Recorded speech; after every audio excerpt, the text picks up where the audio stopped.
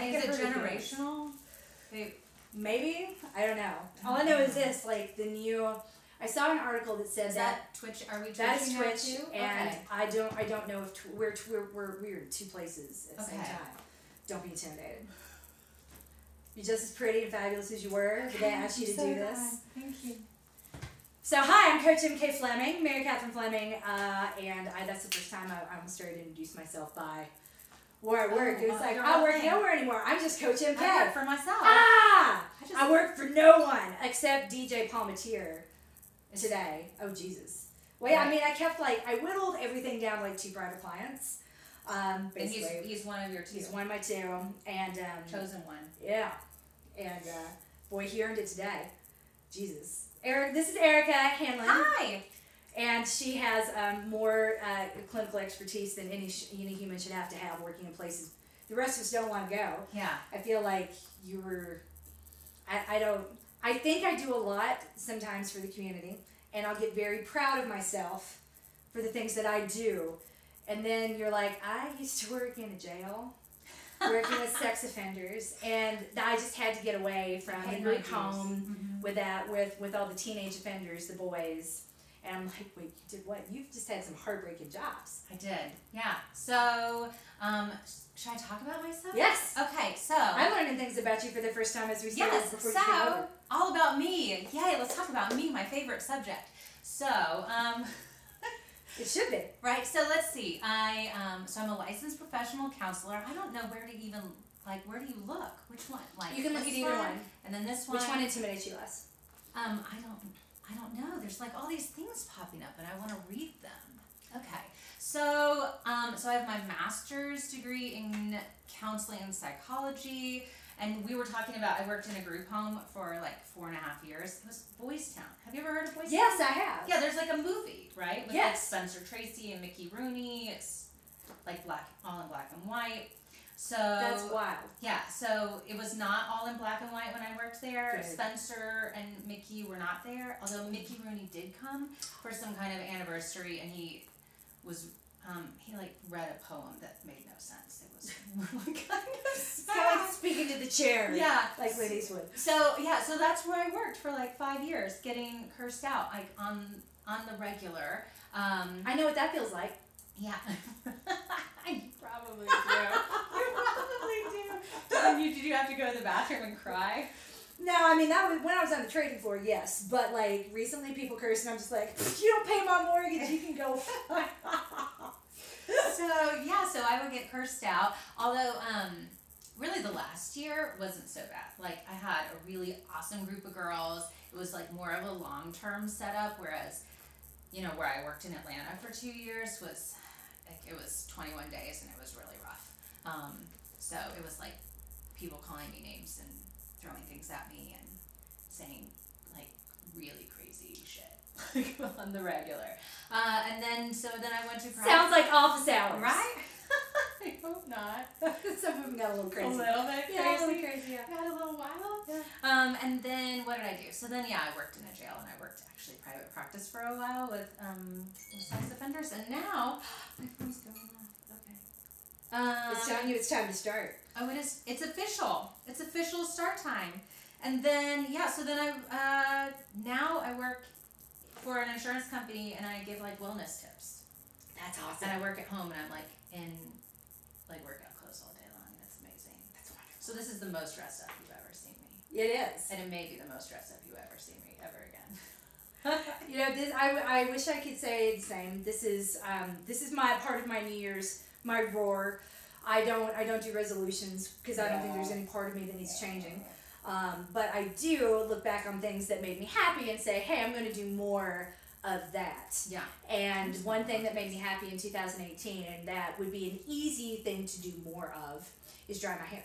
It looks really good. Thank you. I don't think I've ever seen it down in person. It almost never is because it's wet. And I'm running, back in 2016 was the worst, right? I was running twice a day. I was doing strength in the middle. So I was always coming from a run or a shower, and there's just no point in drying your hair in between. Now that I'm between now and that stage of fitness, which is not going to be this year, I'm I might as well dry my hair more. Can't go quite to makeup yet. It's painful to put it on for the family photos. Oh. Like what we just recently did, where I'm like, it looks good. Thank you. It just doesn't feel, I can't believe I used to do that every day. It doesn't feel natural, and I'm putting it on, and it just doesn't, I don't look like me, and it doesn't, I mean, it's not about looking like better or worse. It's just as soon as I start, I'm like, that's very orange, and this is very blue. And I just get very, well, I mean, I have the eyeshadow. Yeah, okay. yeah. Nothing about it feels natural, and I'm just like, ugh. So when it's done, I'm like, I hope this works. I run out the door. So yeah, and it'll be, I don't know that that'll ever become a daily habit again. Yeah. So, which leads me to resolution number 2, pretty things. I was dropping my kids up for preschool once, and I told the mom this story, like, you have inspired my 2019, by the way, and she was like, how? She always looks fabulous. Every time I see her, her name's Coco Smith, and she's one that makes this jewelry for Coco. Wait, she made what you're wearing? Yeah, it's all vintage, Oscar de la Renta repurposed. Yeah, I go to her house and I'm just bringing a bottle of wine and I'm like, can we play in the sparkle room? And the sparkle room, she's got a gigantic kitchen table, and the whole room, it's just like sparkly baubles. Like the Ariel from The Little Mermaid would have lost her shit in there. It's just so great. So yeah, it's super fun. But she, I remember walking past her in the school. This was a couple of years ago. And I was like, you always look so put together. She's like, dry hair and big earrings does it all. And she kept going. And I'm like, oh, dry hair and big earrings. And I absorbed that. And I noticed it every time I see her. Like, dry hair and big earrings. And I'm like, I can do that. You can do that. She keeps a bag of different big earrings in her purse. And yeah, so I'm like, it's so far, we are past the day in January when everyone drops their New Year's resolutions. So we're almost into February. Yeah, we are. The 20th. It's the 18th is drop day, quit day, right? National. Wait, there's a quit day? Yeah, it's the day when people just give up on their New Year's resolutions. And it's like a national thing. I mean, I wouldn't say it's a national thing. It's it's the trend. Yeah. Okay. No one keeps all those resolutions by the 18th. They haven't happened, and you forgot about them. Yeah.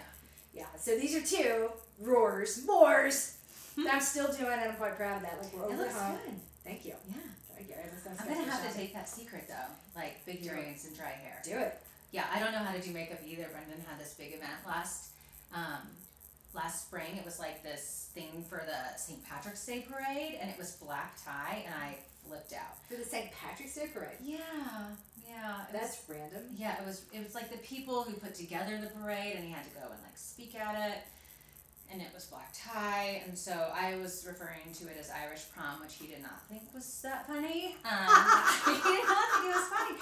And I started watching all these... I think it's great. Right? And I started watching YouTube tutorials about how to do my makeup, because I was like, I don't know how to do this. I don't know how to do it. And the YouTube tutorials, I was like, this is overwhelming. So they're not helpful. I paid somebody to do my makeup, and it was bad. Yeah. They put on fake eyelashes that were so big they were hitting my eyebrows. And I went straight from there to Walgreens with my big sunglasses on. I looked like I was I don't know, Jackie O or some celebrity, trying not to be recognized, going through Walgreens, grabbing makeup remover and things to try and replace the whole thing. Cause I went home and I just you were Kate it all Middleton. off. You were Kate Middleton on her wedding day. Wait, what is this? Oh, when Kate Middleton married Prince William, yeah. Rumor has it she did not like her makeup job, so she took it all off and did it herself. Really? Minutes before walking down the aisle, people were freaking out because she already had the dress on. The multi-$1,000 That makes dress. me like her more. Yeah. She's a control freak. Tell me about that. Oh, tell me about being a control freak. Well, you and I have gone for walks, and I have said if the running coach thing does not work out, that you could absolutely parlay your skills into being a therapist. Well, except that the thing I've learned the hard way being a coach now is that I need to get away from anything that lets me charge by the hour. So I'm like, we need a different model. Yeah. I like this. So I've been focusing this year, or at least for 2019 until the IEP's done. My goal for me is to be what do I like doing? Where before I start making commitments, where if one day I don't show up, okay, Coach MK, I paid you $50 for this month's podcast. You didn't come on Saturday, so I want a $5 discount on next month. I just want to avoid before I start taking money for stuff. I need to figure out what it is I'm willing to do for free, and then before I start, and then see what sort of time I have left over, and then start charging for that time later. So, I'm kind of never been so grateful for the IEP process to have a little time to figure that out. Yeah, because it's been good. The podcast is so much fun. I really enjoyed it. You were on fire with the podcast. Thank you. Thank you. That means a lot coming from like someone that's actually professional at like giving advice. Because I'm not qualified to give advice to anybody for anything. And I think that needs to be part of my intro. By the way, I am a run coach. But we're never talking about the running. At the same time, I am not a therapist. I'm really good at giving unsolicited advice and then not taking it myself. I'm really good at being like, here's what you do. Yeah. You do this, and then I don't do any of those things myself. Well, it's because when you're in that moment, it's hard to remember. Yeah. Like, that's why I'm like, all you need is a mantra and a framework. And my whole life always comes down to the mantra, like when you can foresee shit coming and you have like a little phrase to cling to kind of walk you through it, to keep you focused and centered. When it happens and then it's behind you and you're like, I survived. Okay, that's great. And you just kind of keep going. But you have that framework, like what do I need to get? Yeah. Okay, where else can I get it? Do I have to have this meeting with this person that is stressing me out? Is this, because I'm from a small town, y'all. I mean, if anyone from Carthage, Tennessee is watching this, or Smith County in general, the whole county is 15,000 people and it's freaking enormous.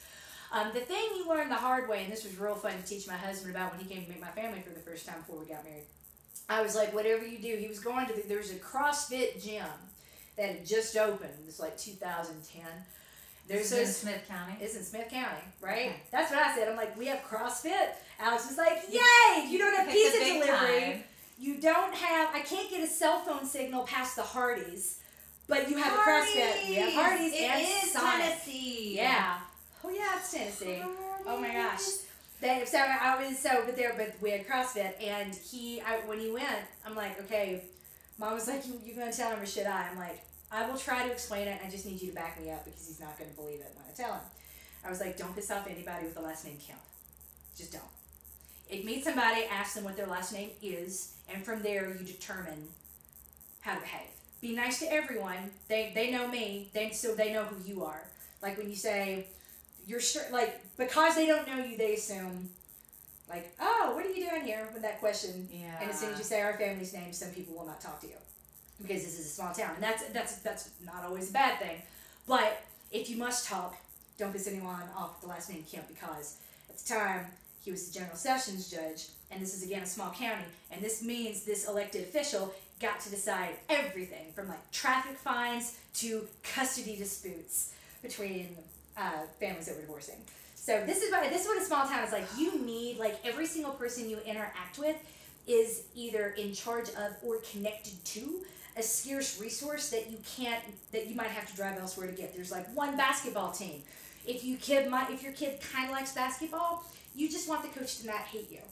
And yeah, there's like, you know what this makes me think of? What? That movie? No, I haven't seen that show, but the movie Doc Hollywood. Yeah. Where it's like, everybody. You know. That movie pissed me off. I watched it and I was like, they're making fun of us. Because, whenever anybody talks about flyover country, I'm like, that's because you won't go. You couldn't make it. You couldn't be nice to people you don't know. Anyway, so I get a little. It is a very good movie. Don't get me wrong, but I laughed about that whole, like, you need to understand, like, anything you want. If you piss off the wrong person, there's a domino effect that you don't feel in a big city. Like, you've got to know those power structures and how to move through Right, because if you don't like this, this doctor, you can go see another doctor. Yeah. So the thing that or the dentist. You don't piss off the dentist. Don't piss off the dentist. Good luck finding another church. Oh, There's one Methodist church, y'all, and they tolerate a lot. Oh, yeah? Were they tolerant? I mean, tolerant by your standard of the word? I mean, no.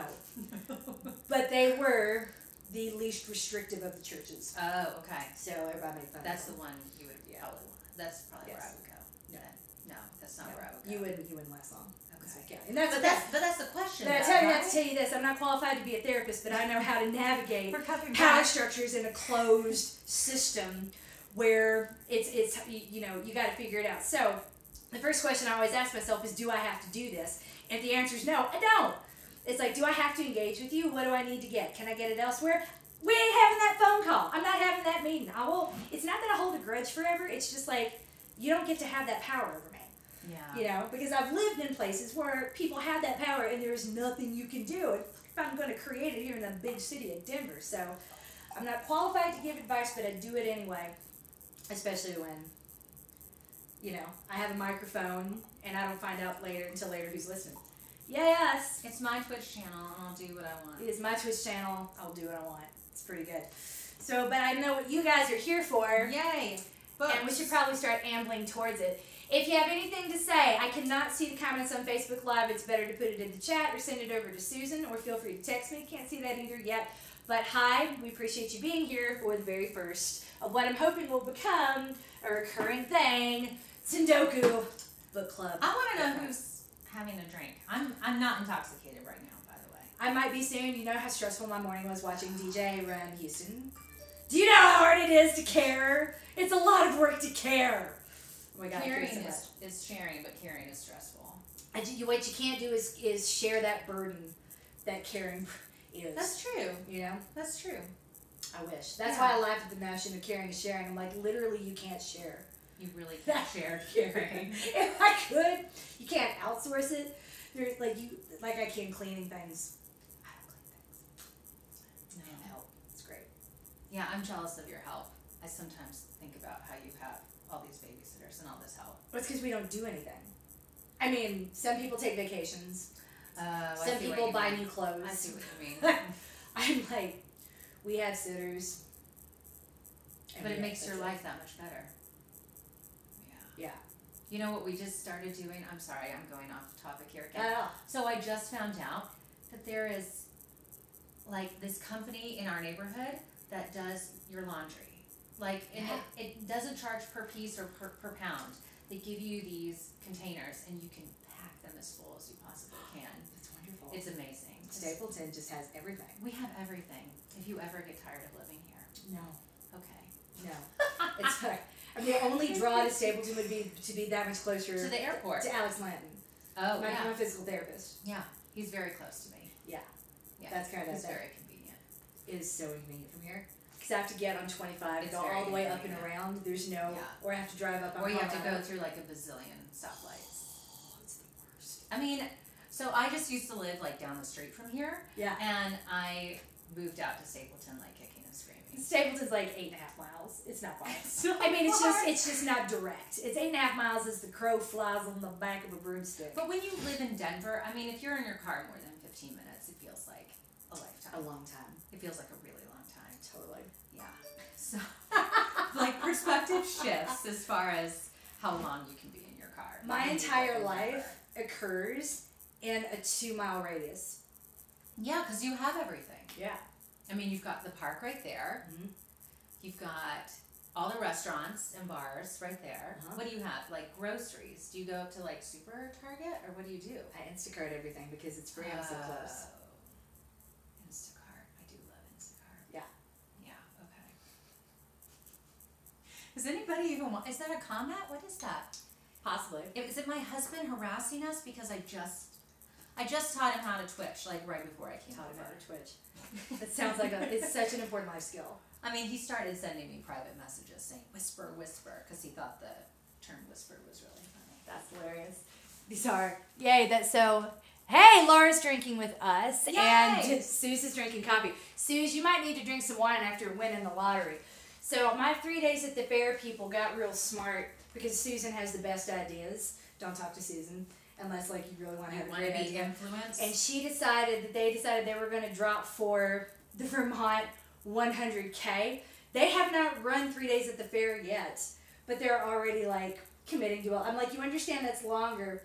They're like, yeah! So my 3 days at the fair people will then be running 63 miles, I think maybe 6 weeks later. I'm glad there are people Yay, with ambitions. you! I'm like, that's exciting. It is. I want to cheer To from watch. afar. It means I get to go to Vermont this summer. Oh, that does sound kind of nice, though. We'll take the kids. It'll be great. Oh my God. somebody the other day was talking about a race where it was, it's my brother's girlfriend. He was like, she's gonna run this 24-hour race, and I was like, is it 3 days at the fair? Because I know about 3 days at the fair. I've totally heard about it. And he was like, I don't know what you're talking about. Pull the No, I Twitch don't camera really closer get it. so we can read some of this. If your vision is any better than Oh, mine. my vision is garbage. Is garbage. It's That's terrible. awesome. Or at least the one who've stand up Those are so far. small. Credit where credit is due. It's Tamara's fault. Hello, Marissa. Hi from Philly. We're going to Philly soon. No drinking, but the stories of Carthage is just nostalgic for me. Small towns, all the same. Yep. Better them than me. I feel you. Oh my God. So wait, is that to say you're not going to come support us, Axelrod? That's disappointing. Axelrod is on. Hello. Axelrod's on. I know, and say hi to Ross. They just came back from Paris, and they sent me. I know Charles is like the chocolate. It's like hot chocolate. Okay. My daughter saw it. She's like, Chard, is that vegetable?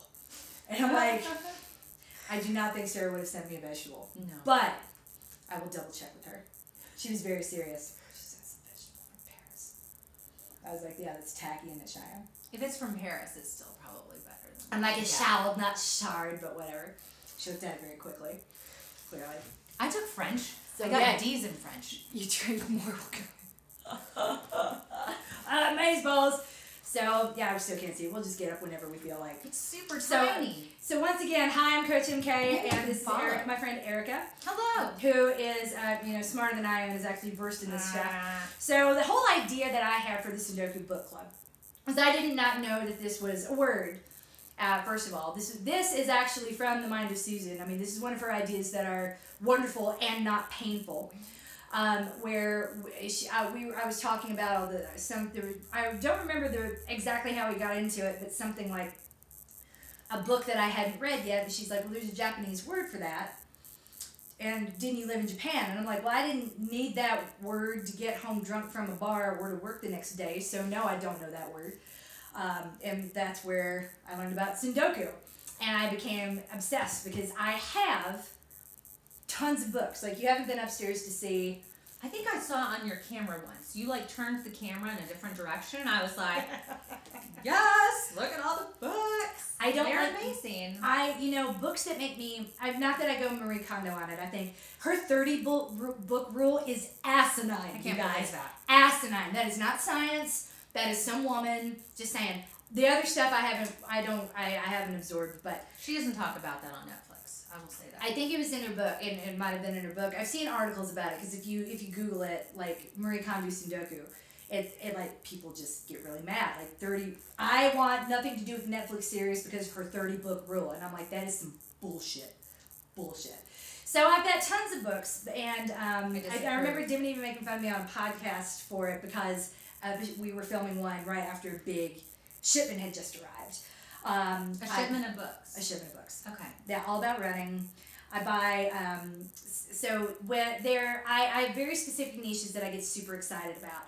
And I have orders with booksellers all over the place. If you get anything in with this title from this author, or anything from this author that has been out of print for, I don't know, like 50 years or something. Damn. That are really hard to get a hold of. Okay. I'm like, I will pay, and I throw out a number I know that I will be the first person they call because they're not going to forget that conversation. So I've done that with books. I'm very proud of that. So but those are the books that I read. And I read them carefully with gloves on because they're old, and then they go back in the slipcover, and I take photos of the pages so that I can go back and see them over and over. I am very much a bibliophile. Like, I have a Kindle, and the Kindle goes where I do, and I don't read books on my iPad. And I'm very selective about, like, when it comes to a current book, like the books that we're going to talk about today, I very rarely purchase these. I will purchase a new book. If it's important enough to purchase new, I will purchase it in a hardcover form. And if they don't offer a hardcover form, I assume it's going to be fine on my Kindle. And if it's on my Kindle, I'll read it when I have time, which is not that often. When is that? So the real Tsundoku list is like my backlog in my Kindle. Okay. But I also have books that only come with hardcover copies because they're pretty. And I mean to read them, but I just don't. It's like I will read them when I have a free moment. There's a stack next to the bed And I can talk through, like, I know why I bought them. I stand by it. They're not purchases that I regret. I don't look at the books and feel regret. I don't look at the shoes and feel regret. I don't look at the jewelry and feel regret. I schedule a date night, and we have Kindle date nights, which I think I've talked about in the past on some of the previous podcasts. We still do those. Like, he'll take his Kindle, I'll take mine. We'll go out. We ignore each other and read.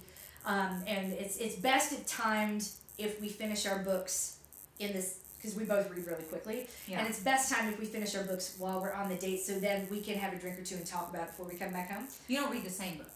No. Okay. Almost never. Okay. My husband is very... What does he like to read? Boring shit. That's Brendan. I mean, I love him, but he's reading all... He will get excited about a topic and dive down a rabbit hole of books about the topic. I get excited about a topic and go down a Google click hole. It's a very different way of approaching the same thing. For anything running related, like, as soon as that book arrives, I get it, I read it cover to cover, I take notes, I annotate it, just like I'm going to be tested on it. And then it goes in the shelf for, with the Dewey Decimal System, so I can find it because I have a lot of books. And I'm that is the thing I really want to do in my next house, and I get excited every time I meet a librarian because I'm like, oh, I could get you to come help me. Because my next house, I'm going to have a walk-in closet, and I'm going to have, and my husband and I, this is when I knew I really wanted to marry him. Like, I mean, I wanted to marry him, but then I was like, oh, wow, this is true love. This is true love. We both want to have, we see those like McMansions that have the round room. I know what I would do with that round room. That round room would become the bookshelves where we would have the ladder around the room, and the one that goes across. Wait, what's the one that goes across? Oh my gosh! So there is a house that did this somewhere in Denver, and I remember seeing it. They took out. Is it like a catwalk? Well, because the house is so ugly, but it's like a catwalk in there. So it was a 3-story house, and this thing on the side looked like a cat. Like, it was odd. Like, make it look like a Bavarian castle. I can't imagine the conversation with the architect. Okay. But it looked like they had taken Rapunzel's tower and stuck it in the side of the house. Okay. And it couldn't be removed somehow. Like, it couldn't be changed. Okay. So, long story short, the newest, when they this ended up in like 5280 magazine, and someone showed it to me because I don't read that magazine. I mean, I'm not cool. Like in the line at the grocery store. But they had taken out the floors in the tower. Yes, and made it floor to ceiling, 3 floors of bookshelves with ladders that went around and catwalks that went across. Okay. I want that. I'm like, I have to have that now, and I want it to be all running books on like Wait, top all shelf. Running books? There aren't that many running books, but like they're like one will be my running books, and then like the others we can like share. It'll be fine. So this is my dream, and it's not about reading all of them. Yeah. It's about the possibilities that come with. I could learn about Huga if only I had time to practice it. The irony is like coziness, right? Like candles and coziness. If I have time to light candles and be cozy, I probably have time to read a book about something I don't understand. About Huga. Yeah. I just feel happy that I know how to pronounce it. Yeah, right? You clearly have been playing with Ellie. No, so like I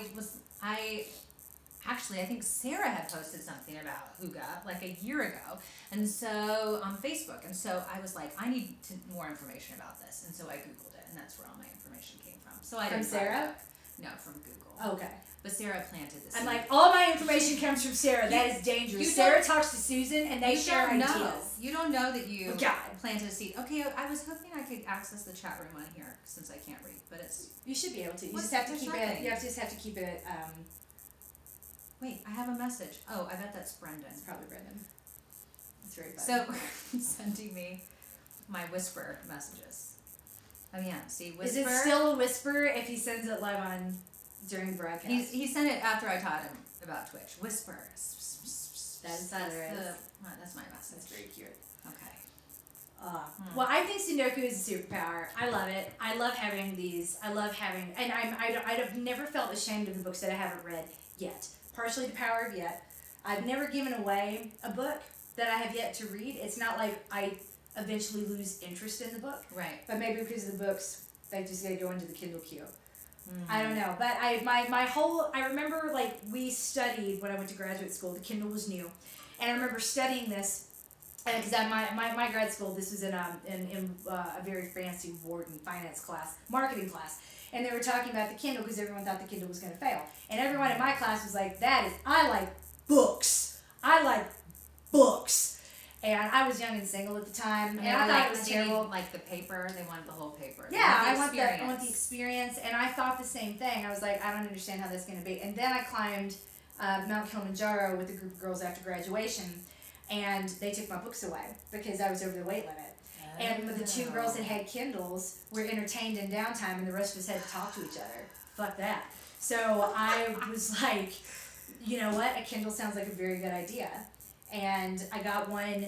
I ordered one the next time I was at a Wi-Fi, like in Africa. It was shipped to where I was living at the time in New York City, and I never looked back. And that was back when I had all kinds of time to read, and I couldn't buy enough books to keep me entertained. Plus, it's like immediate gratification, right? You're like, I want this book, bing, and then you have it.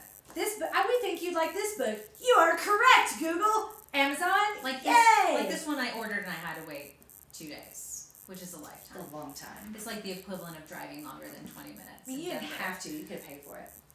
Yeah, I'm just kidding.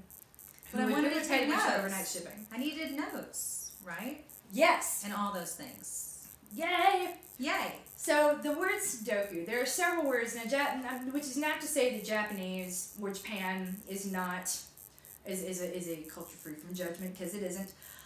But the whole that they have a word Tsundoku, it is not a judgment of a person, their spending habits. There's no negative connotation implied in the word. There's also a Japanese word for eating yourself into bankruptcy.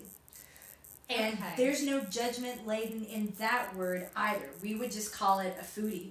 He has no, or a cinephile.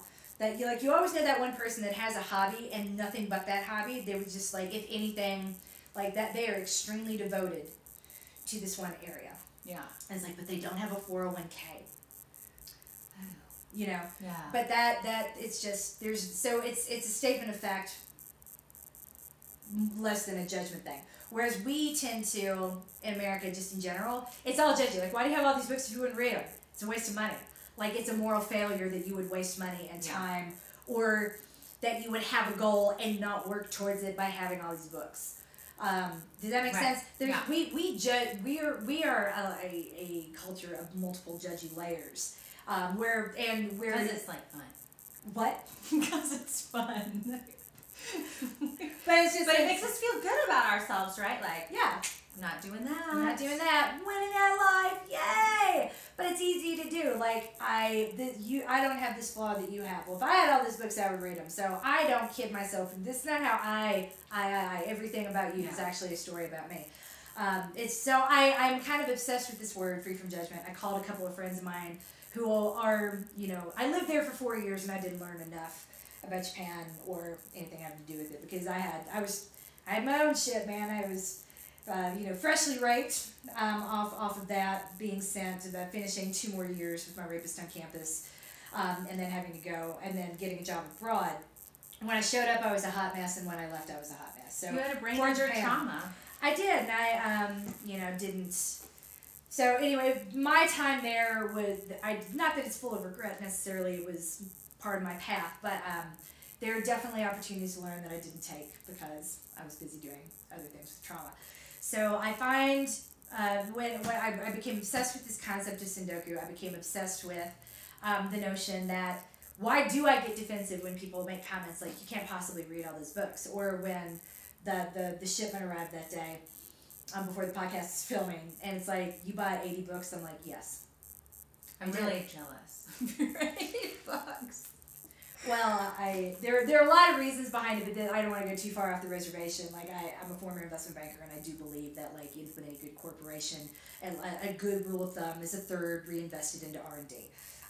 When you're coming off the top before you've done anything, after your needs are met, what you could call it profit, take a third of that figure and reinvest it in the company, and then play with whatever's on top. That's a decent management function. So that is how I justified that. I got my first paycheck to cut. I had a third. I took a third of it and I bought books, and it was amazing.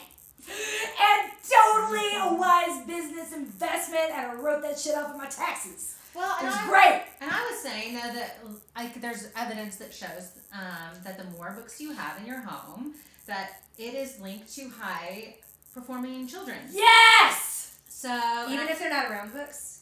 No, I think they have to. It's like in the home. How many books are in the home? They go in my office a lot. And there's no judgment about like what kind of books they are. I mean, they could be pieces of crap. I mean, they could be like bodice terrors.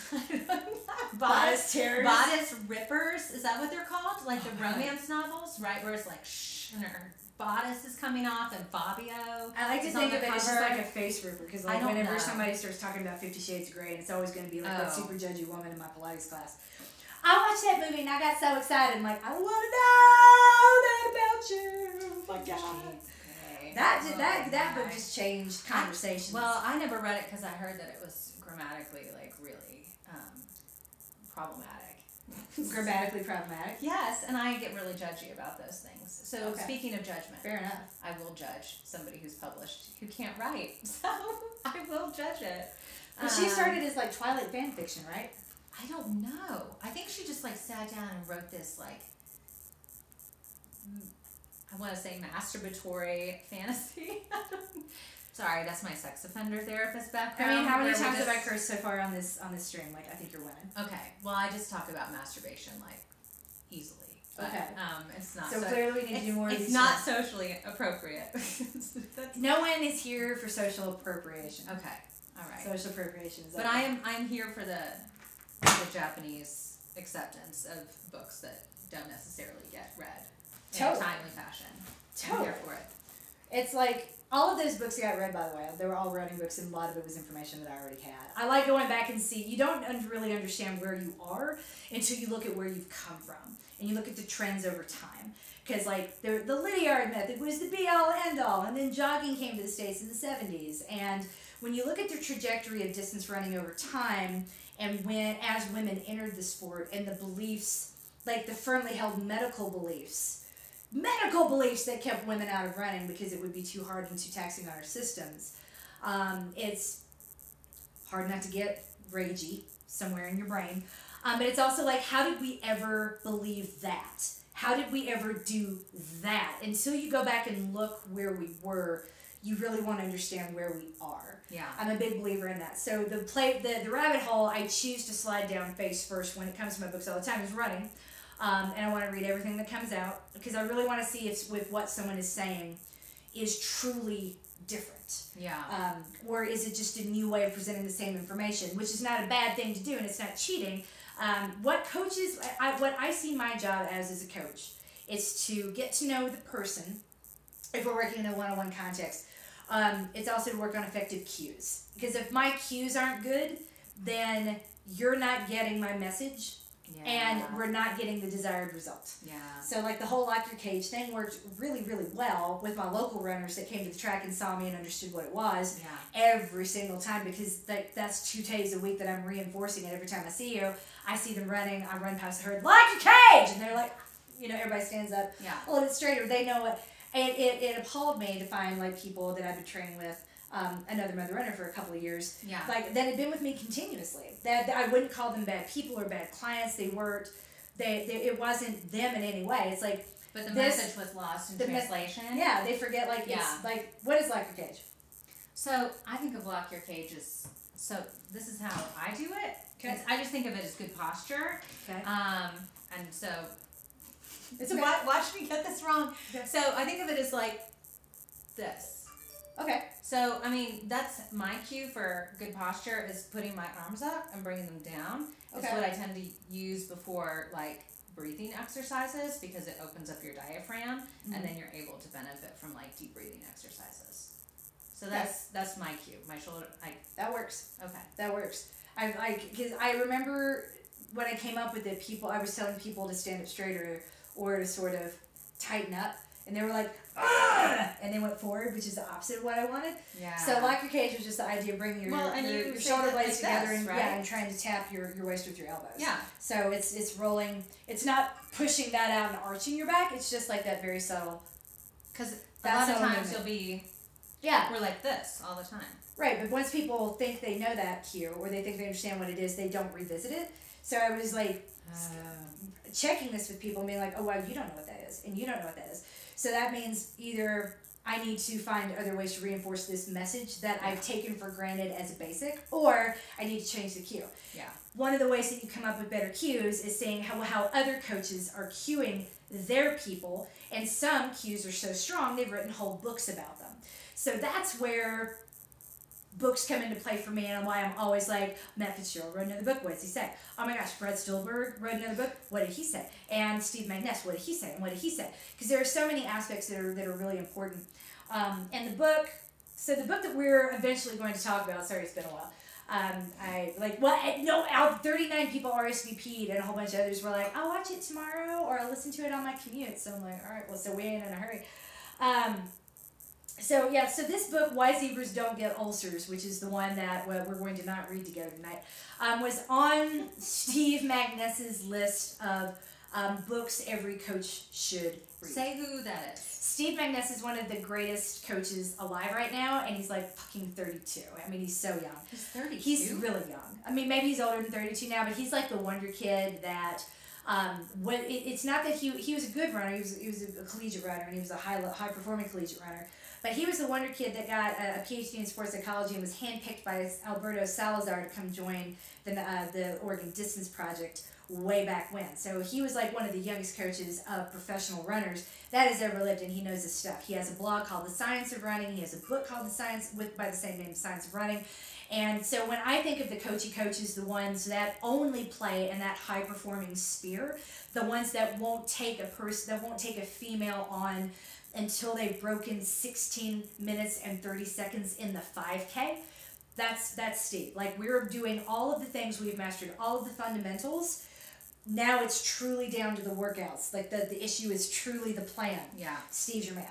Okay. And he writes extensively about that. So when he speaks, pretty much every coach alive listens still, which is really maddening when you think about how young he is. But it's okay. I can get over myself and not think about all the gray hair.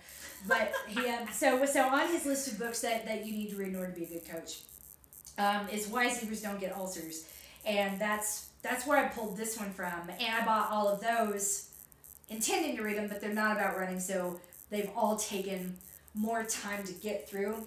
That you can see the chat now? I can see the chat, and so I don't have to squint. But I'm trying to. So Sarah had to go nurse. Wait, no, she didn't nurse. No. I'm reading this out of order. So she had to go for bedtime. And read stories for bedtime. But we'll rejoin later. And she also said the Kindle makes it easier to read while nursing. Yes. Susan said, fun, earthquake-proof floor-to-ceiling bookshelves. Bonus, perfect for short people. And there's a link. I need more information about this. And of course it's Japanese. Japanese architects, earthquake-proof bookshelves. Of course it is. Is it from Meiji? I don't know. Should I click on the link? Okay, we're clicking on... Oh, look, it just makes a little... I'm so old. You're so funny. You're so look at this. I clicked this link here in the Twitch chat. Amazing things are happening right now. Oh, look, it's like a ladder, maybe? Ooh, I want that bookshelf. Everybody that's watching, click the link that Susan just put up in the Twitch chat. This is gorgeous. And then, wow, that is something. What? I mean, that's what I do anyway. That is amazing. I mean, because I'm short. I'm like 5'2". I do that anyway, but it probably isn't very safe. It's not, my bookshelves are not designed for the climbing. And she said it is grammatically problematic. Thank you. 50 Shades of Grey. Yes, and yes, Twilight fanfic. Can I just say something really quickly about Twilight before we move on? So, I read all the Twilights, mainly because I had a coworker who was like, you have to read them all. They get so good. And so I kept reading it, and I was like, when does it get good? When does it get good? And I've read them all as well. I'll say they're very easy to read. They're easy to read. You kind of want to see what happens next because for various reasons, but I get it. So I'm just. Twilight came out, and I don't think that 50 Shades of Grey or Twilight, I read an article about this, neither one of them would have been a smash hit and earlier, and it has nothing to do with the culture or the changes or where we're at as humanity.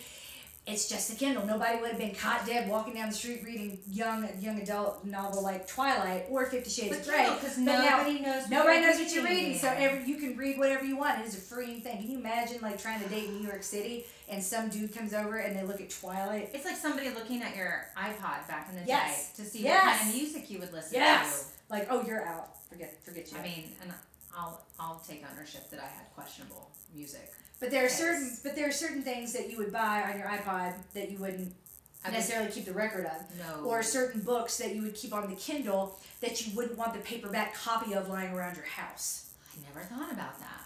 It's the thing. Buying, Okay. I mean, the internet has changed. Digital revolution has changed the way we consume, what we consume, and it's part of the reason why we consume more. Okay. It's interesting. I believe it. Yay. So Yeah. don't feel bad about all those things you haven't listened to or the books you haven't read yet.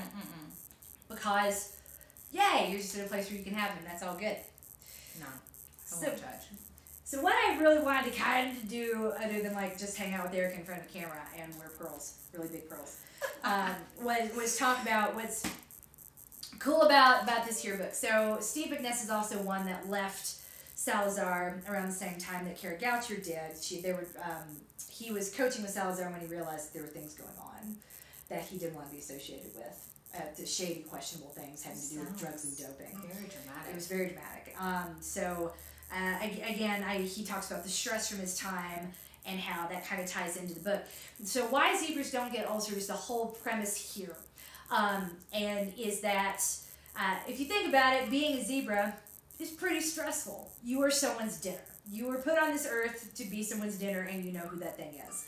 So like most any other animal, in the Serengeti, and this researcher did live and kickstart his career in the Serengeti. Like any other animal down there, you don't need a long, ongoing, prolonged cortisol stress response to anything, because as soon as the stressor appears, you're either dead or you are running the hell away from it. So 3 minutes tops, and you're good, and you go back to normal. Yeah. Humans we don't have that luxury. Period. We probably haven't had it for about 70 years. Well, we can't differentiate between like a lion chasing us and like being stuck in traffic. Well, and the expectation of the lion chasing you is just as bad as the lion actually chasing you. It can be equally stressful if you don't have tips or tools to manage that. I really like this cover because the zebras are dancing in a circle. Yeah. They look very happy. I mean, these zebras do not have a death sentence They are zenned out. coming their way. What is your book about? So my book. Not gonna lie, I didn't read it. What, my book? I did not read it. I didn't read your book either. Okay. That is the point of the Tsundoku book club.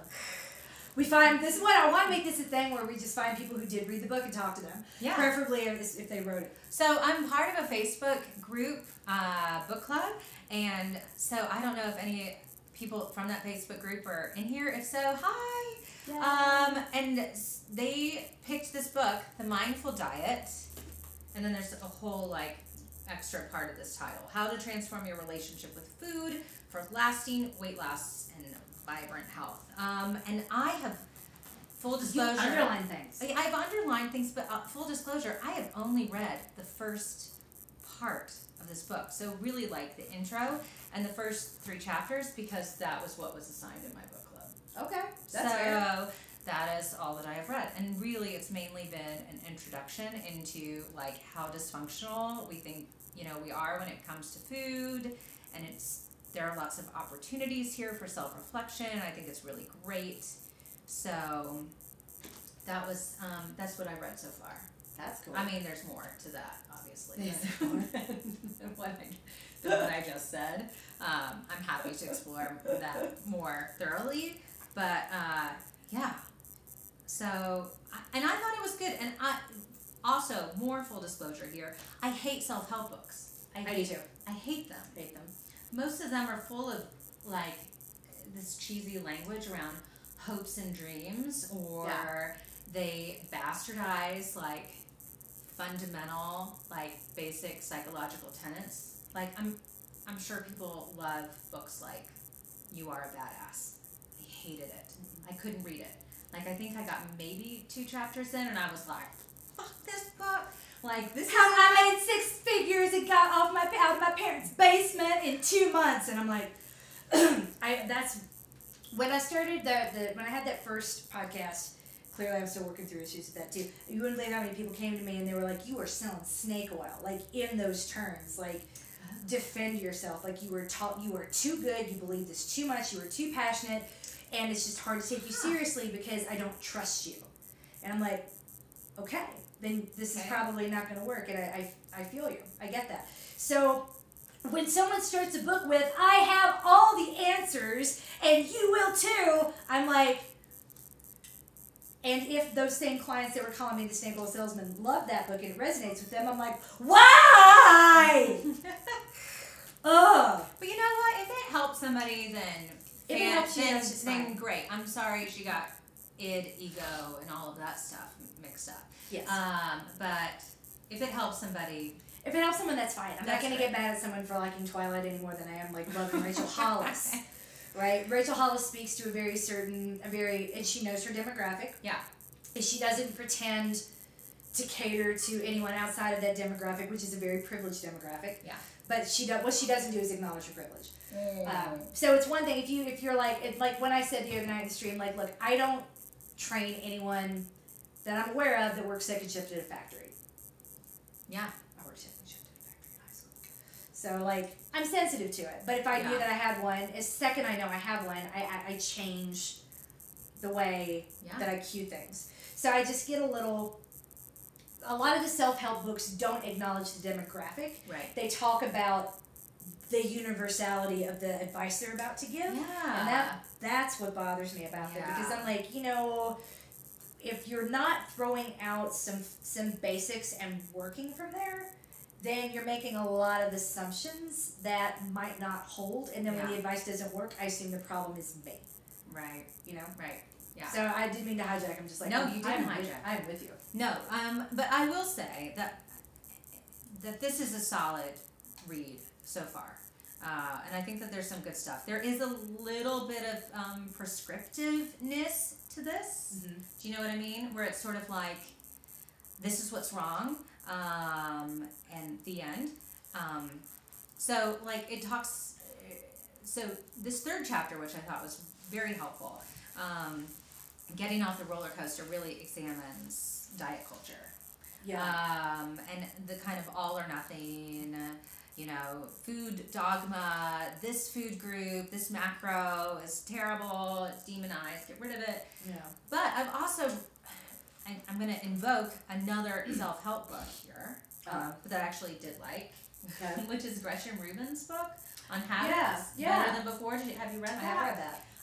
And I mean, she makes an important distinction between abstainers and moderators. Absolutely. So for some people, I mean, if you're an abstainer, maybe that works for you. I mean, I haven't met anybody yet who say cut carbs for a lifetime and was able to practice. But there are some people that will only use that framework to approach things, and if you can't get them to use a different framework, then that's how you have to speak to them. But again, fucking acknowledge that in the fucking book that you wrote. Right. So I thought this was a solid, so far so good is what I can probably say. So I haven't really gotten into too much of the nitty gritty. There's a lot of self-reflection, as one does. What made you write lol? Wait. I just saw lol fly past me at the bottom of the page, and I'm like, I need to know. Wait, now I need to know what that was too. Oh, Alestra. It was a. I remember that. Remember Alestra? Oh my god! I shut my brains out. Did you? Oh my god! I didn't know what I drank a lot. And we've talked about my 20s. They were fraught. And someone had bought. They'd gone to the Navy base because that's what life was like in Japan. At one point, like, you wanted to make friends with sailors that would come to Roppongi so that you could go shop at the commissary and get American food. Okay. Because there just wasn't much American food in the early aughts. Like, Haagen-Dazs had just arrived and it was, like, amazing. But I wanted Doritos at the time. So this is pre-diet, pre-celiac diagnosis. I wanted Puffy Cheetos and I wanted Doritos, both of which you could purchase made from Oleo. And I remember like being so excited because I met the right guy that didn't like creep me out too much, and I'm going to the base and I buy all the stuff from the commissary and I bring it back home, and of course I'm like drinking that night with a whole bunch of people, and then it happened, and we were like, were you with the cute guy when God, no. the Illustra? No, Like I was a mess girl. I was a Okay. mess girl. Like they like after spending like a small amount of time with me, people didn't Okay. stay, and that's fair, unless they were just as much of a mess as I Okay. am. So yeah, when the people that were with us that were drinking and eating the Doritos and playing poker, when it all sort of like hit the pot, wow. So yes, I remember Illustra. I think they call it Oleo. I don't know. I just remember you could like eat a whole tin of Pringles and it was like guilt free, but then it was Except until it hit your gut. until then, and then it was like watch out. Yeah. So I was like, Illustra, remember Illustra? LOL. So I got nostalgic. Memories. I got nostalgic about the diarrhea days. Fantastic. All in the name of like weight loss, right? Right? The things you do, it's like, but the way they described it as well, it was like there could be some side effects like heart palpitations and. I think they said anal leakage. Did they say anal leakage? No, they probably wouldn't have, because that's not very I marketing. mean, at the time, I didn't have to read labels. So if it said anal leakage, I would have kept that shit out and framed it. I don't remember. I honestly don't remember. Anal leakage. Anal leakage. Probably not real helpful in the marketing department. You know what? People might not have cared. I probably saw it and didn't Yeah, care. I mean Pringles. I don't remember. Pringles are delicious. Pringles are amazing. So. Did you see that woman that got arrested in the Walmart parking lot in For Texas? drinking Drinking wine out of a Pringles can. I'm like, Vanessa! One of my clients was in Texas that week, so I was like, was this you? was this you? It's amazing. It was not, unfortunately. That's an amazing story. That is an amazing Drinking wine out of a Pringles can. I mean, there's putting, Dolly Parton taught us all in Tennessee how to put peanuts in your Coke. Because you want the salt, I need the more salt and sweet. information. If you put it in, it only works in a glass bottle, it don't work in the can, and it only works with full fat coconut, that diet nonsense. Okay. But when you take like them Planters peanuts and you just dump them in a bottle of Coke, it tastes amazing. All the salt and the sugar mixes and just, ooh, it's good. Okay, that It's like simultaneously sounds disgusting and wonderful to me. It's like a real trash version of bubble tea. What is bubble tea? You haven't had bubble tea? What is that? It's the Korean drink. There's a bubble tea place down the street. There's like a specific place for bubble tea? Yes, it's a thing. Yeah, they have those little salty bubbles at the bottom of a very sweet tea drink, and they give you the big fat straw so you can suck the bubbles up. What? Korean bubble tea. We're learning everything here tonight on the street. Googling Korean bubble tea. What place is this? It's not Platform Tea because they closed, right? It's called Korean bubble tea. Korean bubble tea. It's the name of this store. Okay. See, I moved out of the neighborhood and everything good comes. I guess they don't have that in Stapleton. Boo hoo. We don't. We don't. We don't have Korean bubble tea. Oh well. They have it in Philadelphia. Okay. Anyway. Oh, bento. Wait, yeah, there are like specific places showing up here. Yes. Refresh Lolly Cup. Oh, Yes. bento. Yes. Snow Lab. Yeah. You're missing out. And this is good? Yeah. Okay. All right. Sweet and savory all at the same time. All right. I don't like sweet tea. You would like this. I would like it? Okay. Yeah. Because you're getting the salty bubbles up in the sweetness. Okay. All right. It's like a one-stop shop for your tongue. Yes. Basically. Okay. Is anyone saying anything about it in chat? Yes. So, so about the bookshelves. If you scroll down, you'll see they're built on angles so you can climb them. See, this is what I need in my life, Yes. right? Because currently I climb and there's a strong chance of, like, I need to child-proof my bookshelves for myself. Amazing. Also have to pay over bedtime. Thanks. Okay, we're getting a lot of bubble tea endorsements here. I love it. I'm telling you, bubble tea's the best. Tapioca balls? Yes! What are those? That's what the balls are. The salty balls at the bottom. Salty balls at the bottom of the sweet tea. Yeah. Okay. I'm sorry. My daughter's gymnastics. I signed up for this messaging system and it is... What about gymnastics? It's like a tyranny of messages on my phone. Okay. So, anyway. Try not to laugh at you. Okay. Now hold on to the chat since we can't see it. Okay, tapioca balls. Salty balls. We love bubble tea. Bubble tea is awesome. Okay. Bubble tea is awesome. I am last to know. Hashtag last to know for all things. We're gonna have to have another stream where we take Erica out of Stapleton and show her things that don't happen in the suburbs. I don't want to leave Every city Stapleton city is so easy. Everything's there.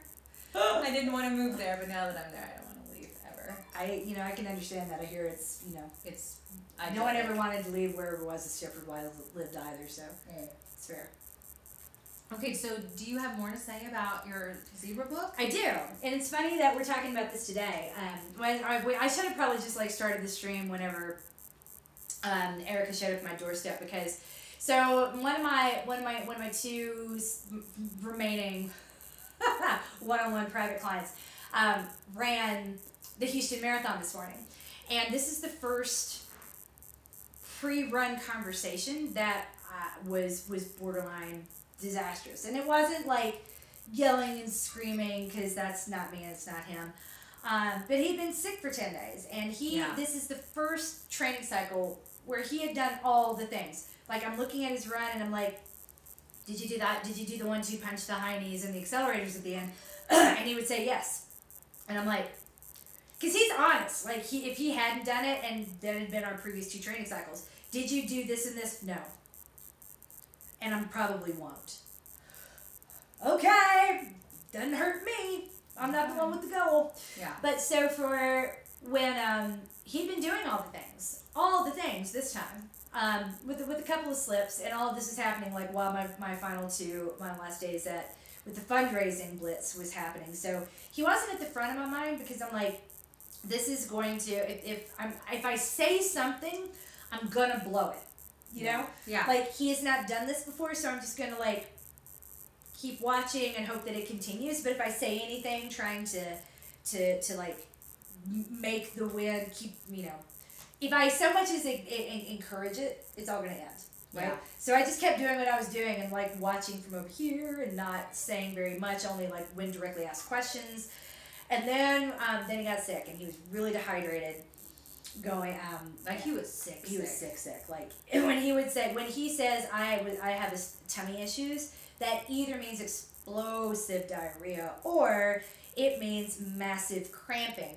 And by massive cramping, he can cramping the worst period cramps that you can function through. Yeah.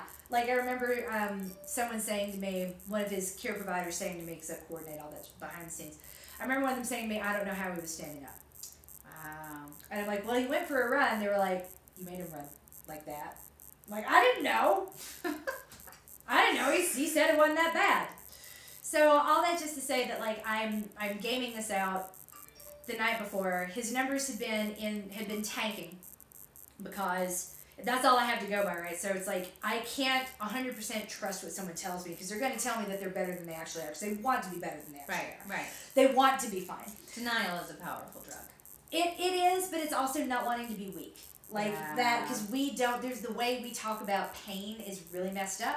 That's true. It's all in your head, and we don't give it to each other, and it's That's just true. tough it up a little bit and you'll be okay. Yeah. And it's but that doesn't work if it's my job to help guide you through a thing.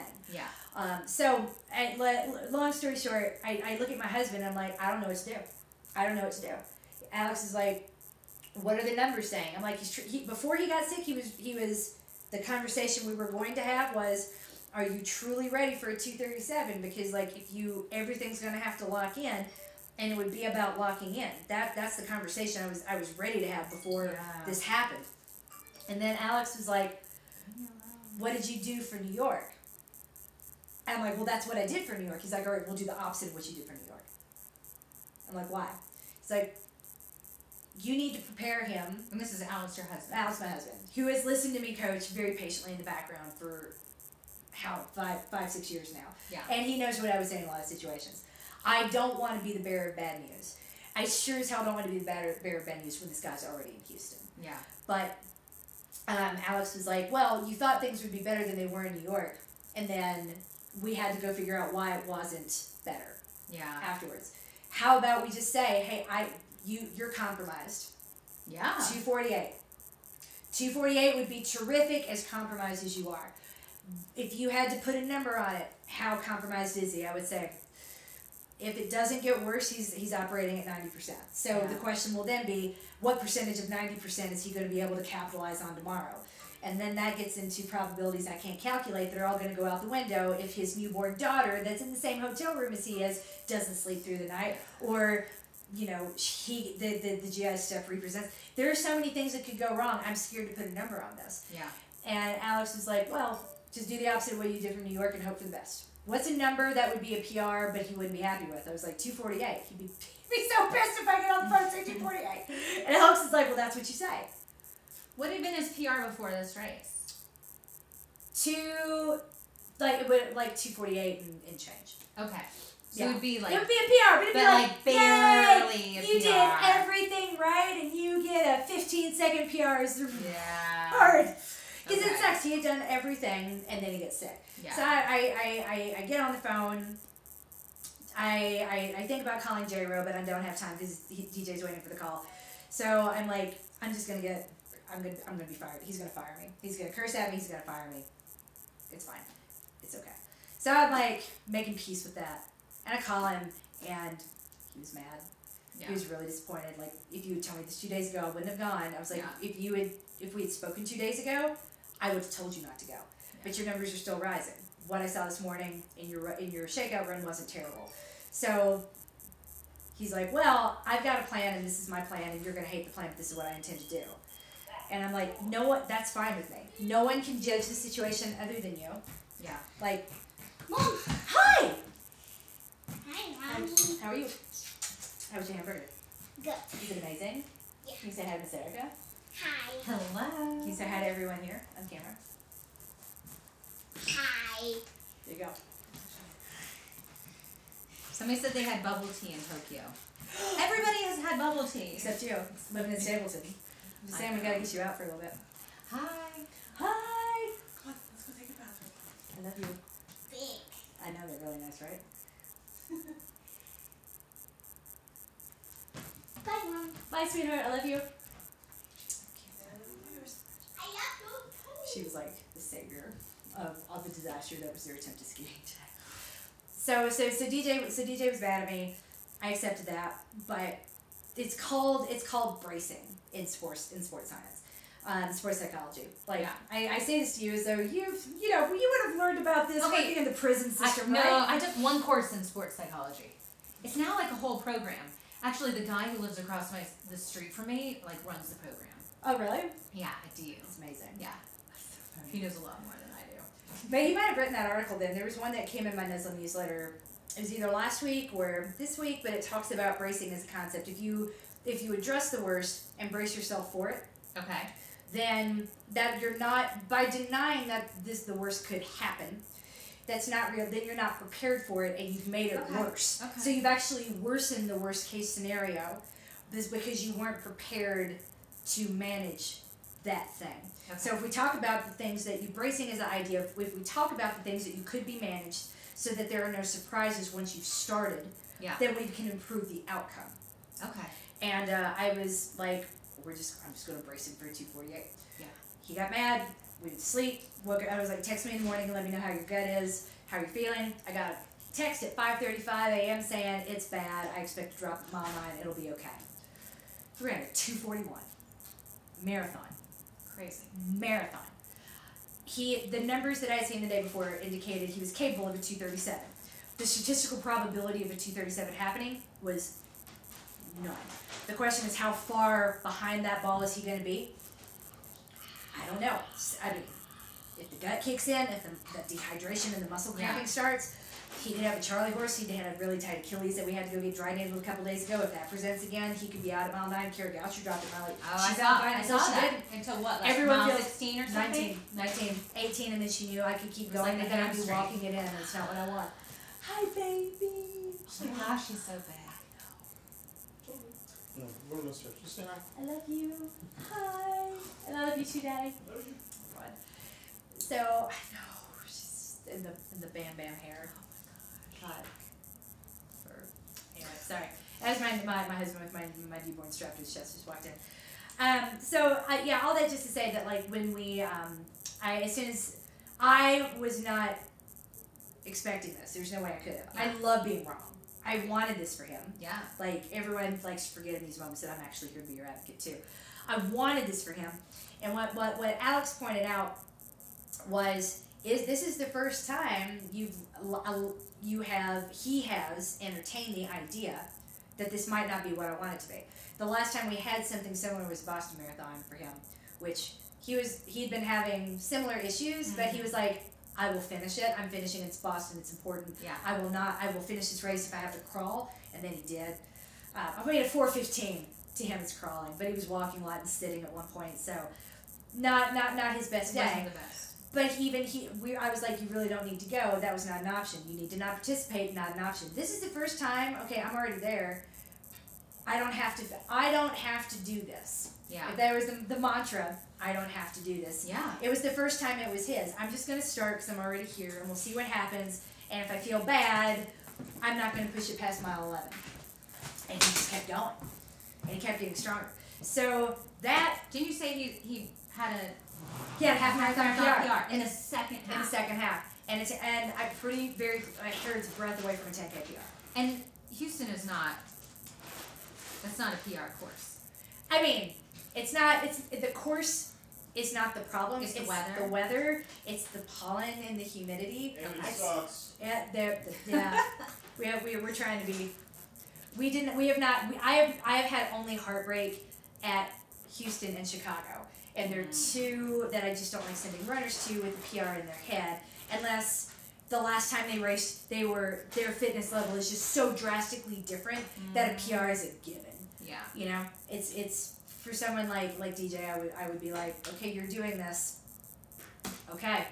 Yeah. Like I can't. So all that just to say that the whole idea behind why zebras don't get ulcers, back to that, is that if you can't manage stress and you don't have a way to come out of it, this might have been the first time his stress was totally managed. He dealt, he braced, he made, I don't want to say made peace with it because I don't think he really had. Yeah. But he went into that event with the idea that I don't have to do this.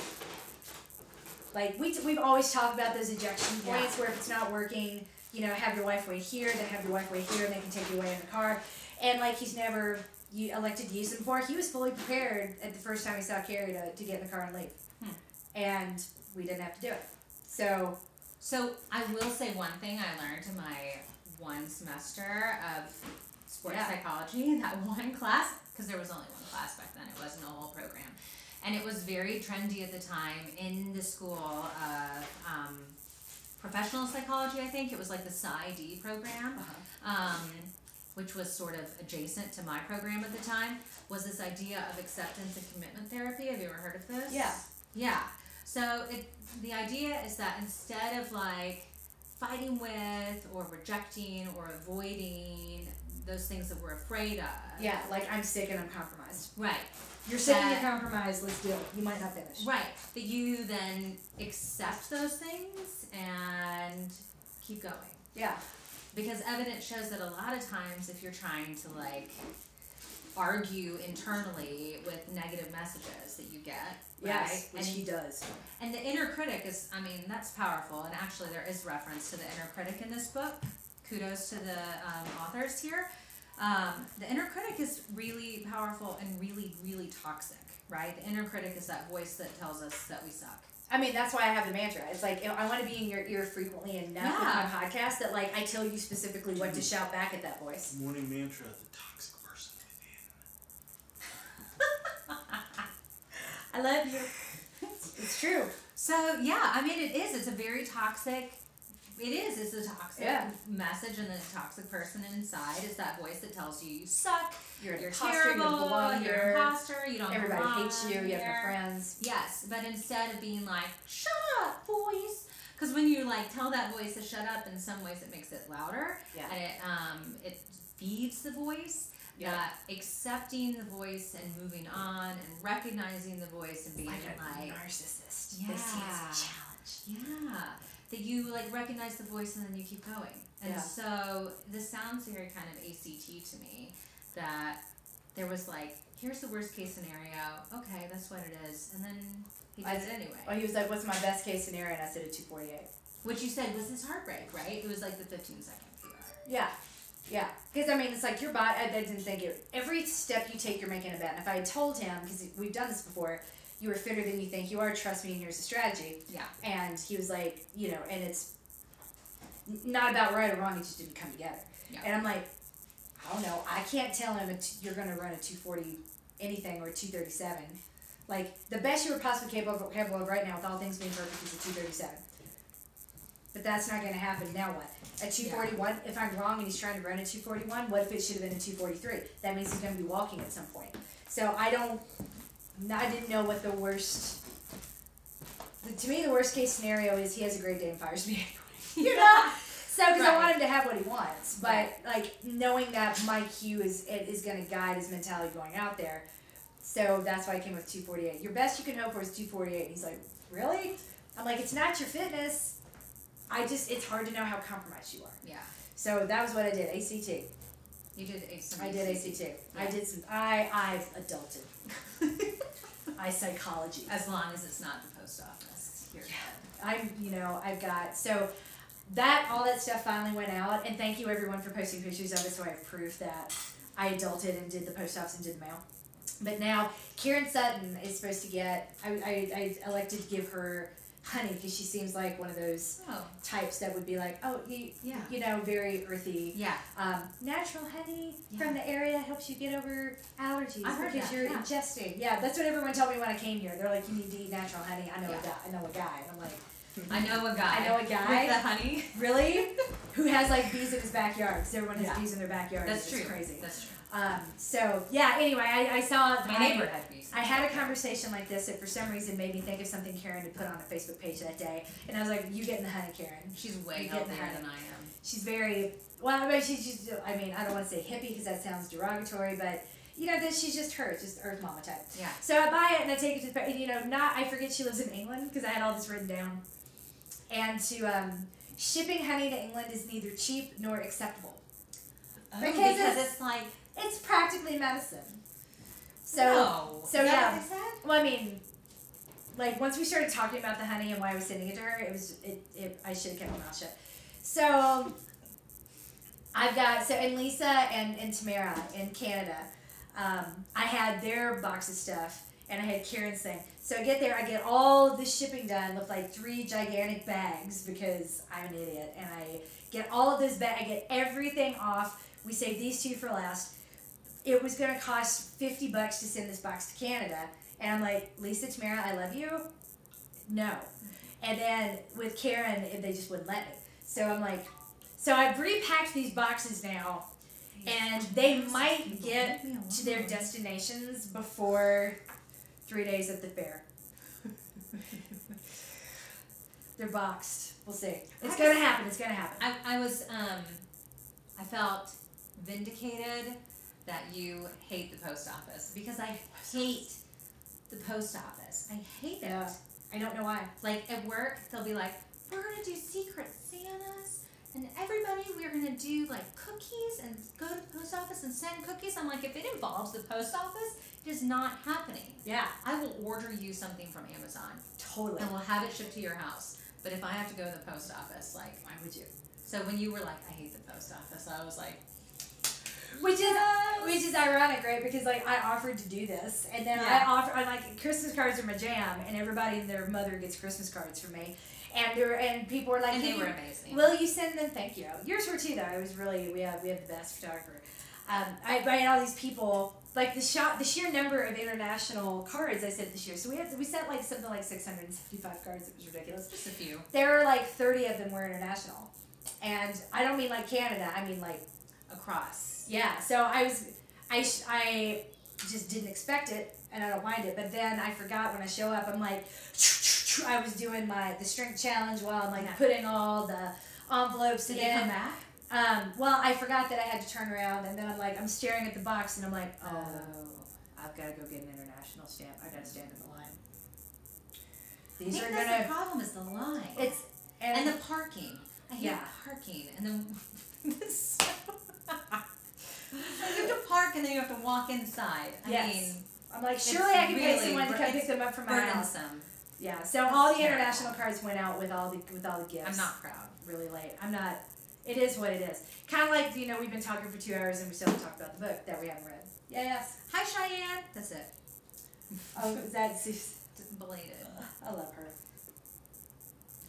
And our faces are frozen. Oh, it's because I'm not playing it. Yeah. Okay.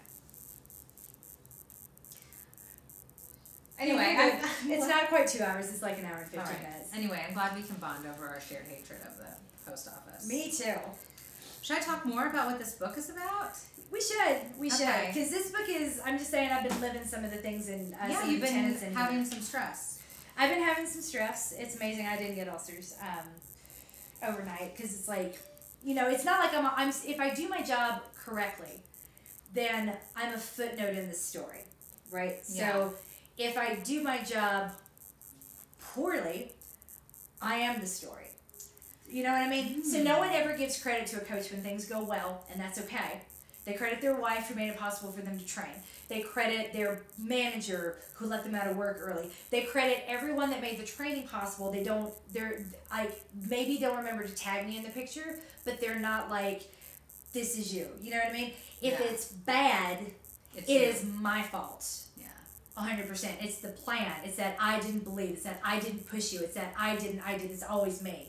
If it's bad, if it's good, you know, I'm in the background. So it's that's the pressure I live with. It's like, how invisible am I gonna? Am I gonna be visible today? Oh no! It's like,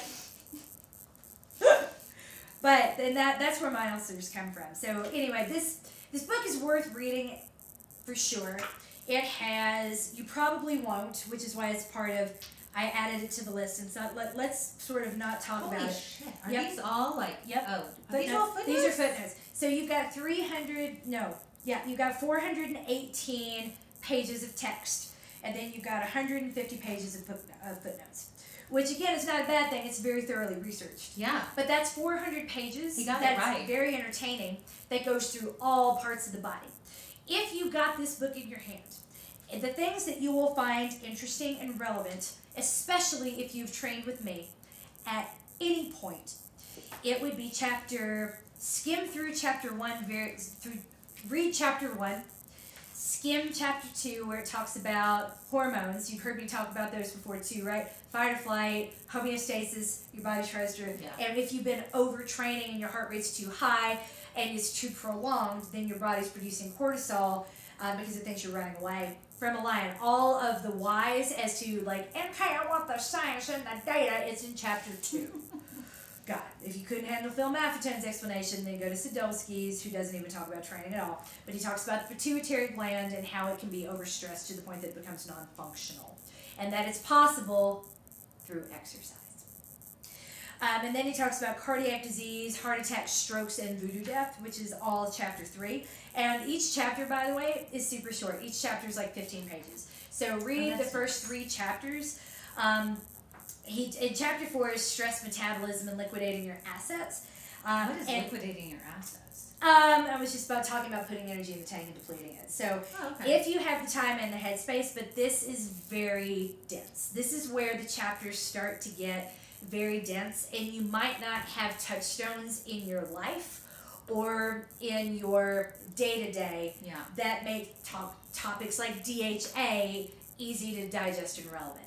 If you do, yay for you, but, you know, what all of us say, like, I love data and science, I'm a smarty pants and smarty, and that's true until you've done your job all day, done one of my training plans, had your, like, mommed, adulted, gone to the post office, and then you come home. You just want to read 50 at 9 Shades o'clock. of Grey. You want to read you want to watch 50 Shades of Grey and fall asleep. You don't want to live it, you don't want to read it, and you don't want to do it. Yeah. Just saying. That sounds about right. So it doesn't make you a dummy for not wanting to read that. Just saying, there are very legit reasons why a book might sit on your shelf, none of which has to do with you being stupid, but all of which has to do with you being a little bit overtaxed. Yeah. So she talks about metabolic syndrome, talks about immunity, and not to say that the rest isn't fantastic, it really is. But the immunity, the stress and diseases. I loved the chapter about pain. That's chapter 9, and the pain perception. But this is where neuroscience intersects heavily with psychology and what you've been trained to manage and what you've been allowed to do or feel.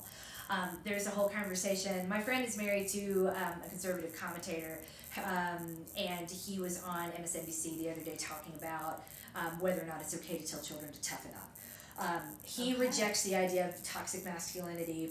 He doesn't deny that it exists. Yeah. He just says, he's a little more nuanced in it. He's an attorney. Okay. And he'll say things like, it can be used for forces of good. Yeah.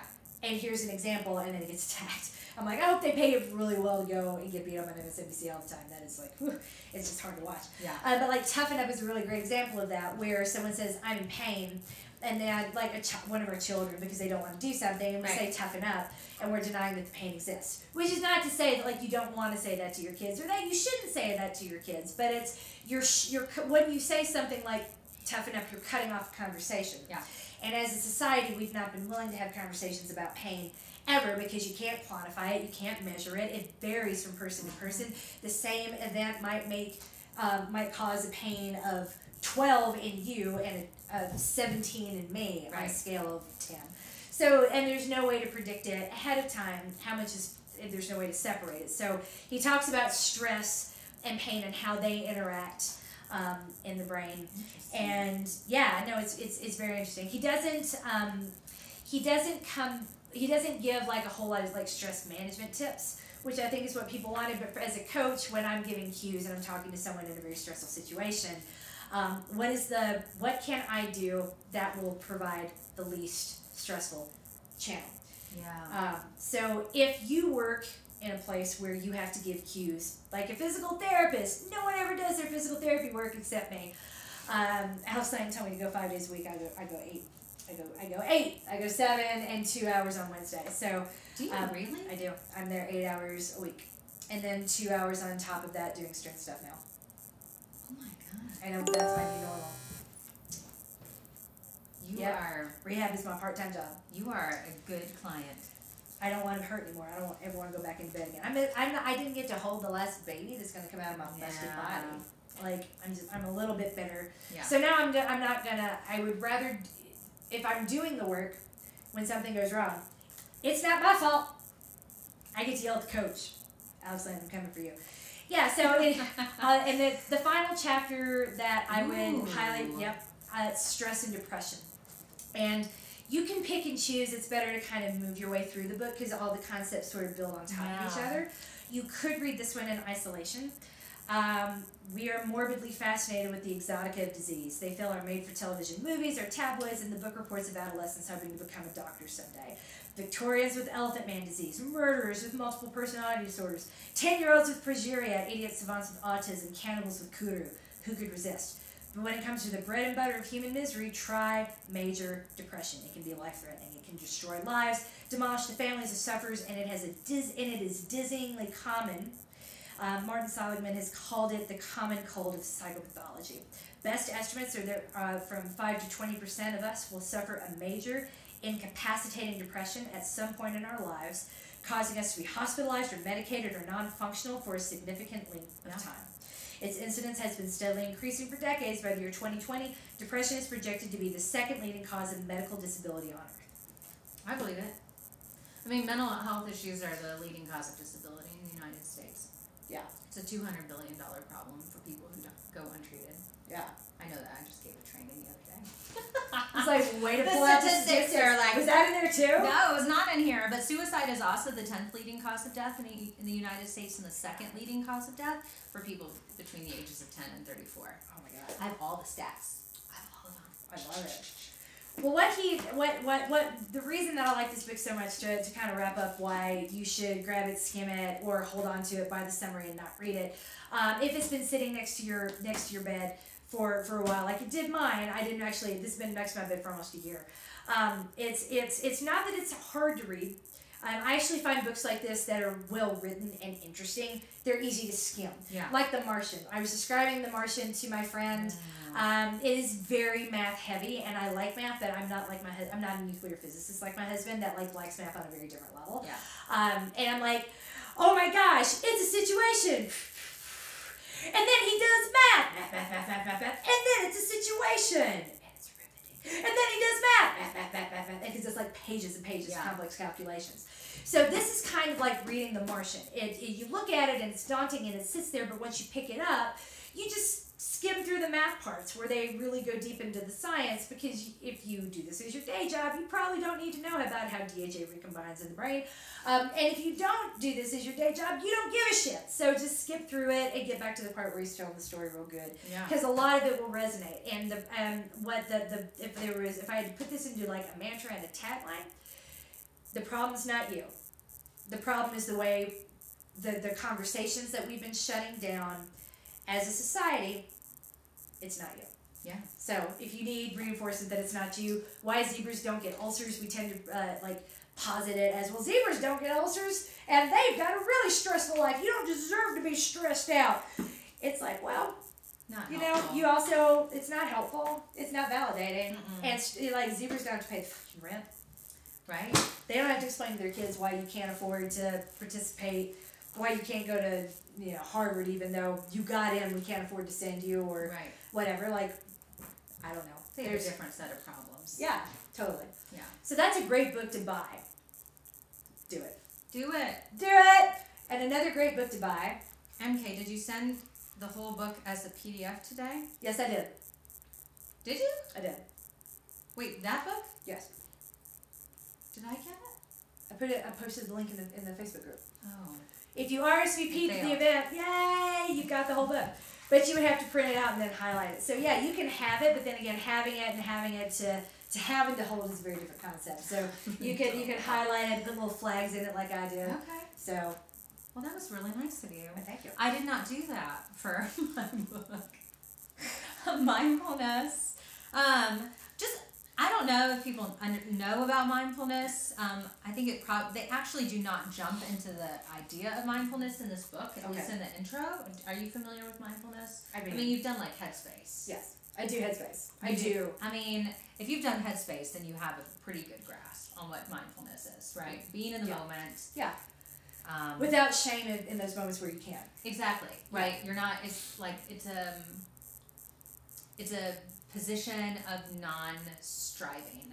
Yeah. So where you're not trying to change anything, you're not judging it, which is really, I think, countercultural for us, right? It is, because we're so, and again, I say this as somebody that was abroad from 2000 till 2007, and I've said the one thing that has been constant is that the country I came back to was not the one that I'd left behind.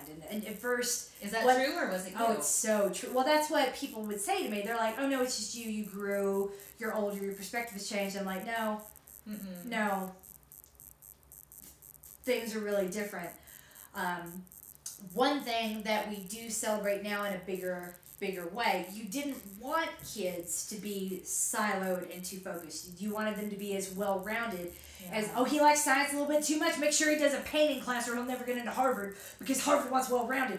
Well-rounded, being in everything and not really being good at anything, because you just needed to be better than the mean. Yeah. But you didn't need to be 2 standard deviations better in anything. If that's one way of looking at it. I mean, no one ever put it quite that eloquently. Do everything. Don't worry if you're excellent or not, because the more you do, the less excellent you have to be. And that's you how can things have were an A after. minus. And now when I came back, it's like you're before. expected to have had a laser-like focus on what it is you do and why, with no deviation from age 2. And it's like, okay, for an Olympic athlete, yeah. Yeah. I love that Misty Copeland broke that paradigm for everyone. She did the ballerina. Yeah. She didn't start until she was almost 13, like, which is super late. But all that just to say that, like, yeah, I practice mindfulness. It is very countercultural. It's interesting that it's coming back into the fold now. Yeah. And I think it's amazing that we're finally starting to talk about the connection between the stress you feel. because I can't tell you how many athletes don't want to think about food. They don't want to think about food. They don't want to talk about food. They don't want to have the discussion. There are good foods and there are bad foods. My diet's fine. I don't eat bad foods. That is it. And it's like, but are you getting enough protein? You're a vegan. And I'm not saying, you hate vegans! Like, no, I was a vegan. Yeah. I was a vegan for a long time. I have nothing against vegans. I'm not one anymore. What I'm saying is, you're projecting! I'm not projecting. I'm not projecting. I'm saying, you know what I mean? Like, there are people, if we shut it down and I wouldn't, and I don't want to be so gross as to say that it's like we're in denial. But it's like, I've never had a conversation like that where people prove themselves right. I hear you and I understand vegans are known to be deficient in B vitamins and protein. Let me give you an example of what I just ate. That conversation doesn't come and I'm just like, when it doesn't happen and people shut down and get defensive, it's like, uh-oh. But we don't, it's not just vegans. People do this about any specialized diet. I've been celiac for 10 years. I still get snippy when people are like, really? I'm like, bitch! I had a colon biopsy. You know, like, but we just don't know how to talk about food and weight and diet and choices in a healthy manner. That's right. And the way it is about food. It's why I said from the beginning, I'm not talking. We had a lot of people coming into AMR that were like, I'm paying you all this money for heart rate training. I expect answers about nutrition. I'm like, nope. It is firmly outside of my scope. I do not ever want to have that conversation with anyone. Go talk to Ellie. Yeah. You can't talk to her that way. Yeah. No one can yell at Ellie. Oh, Ellie's. Yeah. She's the best. Yeah. And I think that that's part of what is really helpful, especially about this third chapter, which is where it really examines how we talk about food, how we think about food, and how not only unhelpful it is, but how kind of counterproductive it is. Yeah. One thing that this author, isn't it Ruth and Beth and Tanya? One thing that they reference is this kind of cycle that we get into. They reference this sort of black and white thinking, right, where we moralize food. Yeah. It's either good foods or it's bad. It's healthy or it's unhealthy. I'm on the wagon or I'm not on the wagon. I'm kind of on the diet. But that black and white thinking is really unhelpful because it sets us up. Because because you get on the wagon, right? You're on the wagon. You're eating the healthy food. Do you know how many times people have said to me, you're so lucky you have celiac? What? Right? Because they assume that means I eat healthy. I have to. You have to eat healthy. There are consequences. I can't fall off the wagon. Interesting. It'd be like a Lestra. Yeah. Right? You eat gluten, it's like eating a Lestra. No, but they talk about this cycle, this failure, shame, avoidance cycle. Yeah. Abstinence violation effect is the term. So that sounds like a class my church would have offered when I was in junior high. Abstinence only does not work across the board because because it leads to failure, which then leads to shame, and shame is really toxic. Yes. And then you avoid it, right? So why even try again in the future? I feel like we should have watched Tammy Faye Baker's special the other night on TV. What, was there a special about her? Yes. Oh my God, yes, about her and her marriage. Okay, all I remember about her is her, like, Her eyelashes. Yeah. Like spider eyelashes. It was on ABC. Okay. I happened to not catch it, but like now you said abstinence, and I'm not going to be able to. And then faith, and then shame, and I'm like, it's like watching that special all over again. All over again. Only Tammy, we're talking about it's the food, Tammy Faye diet plan. Oh my God. You're on the wagon, and then you fail, and then you are shamed. And the wagon just won't run you over no matter how hard you try to jump in front of it. And they talk about these different kinds of styles, right? There's like this anything goes, and on one end, right, where you can like do it all and eat it all, right, as much as you want.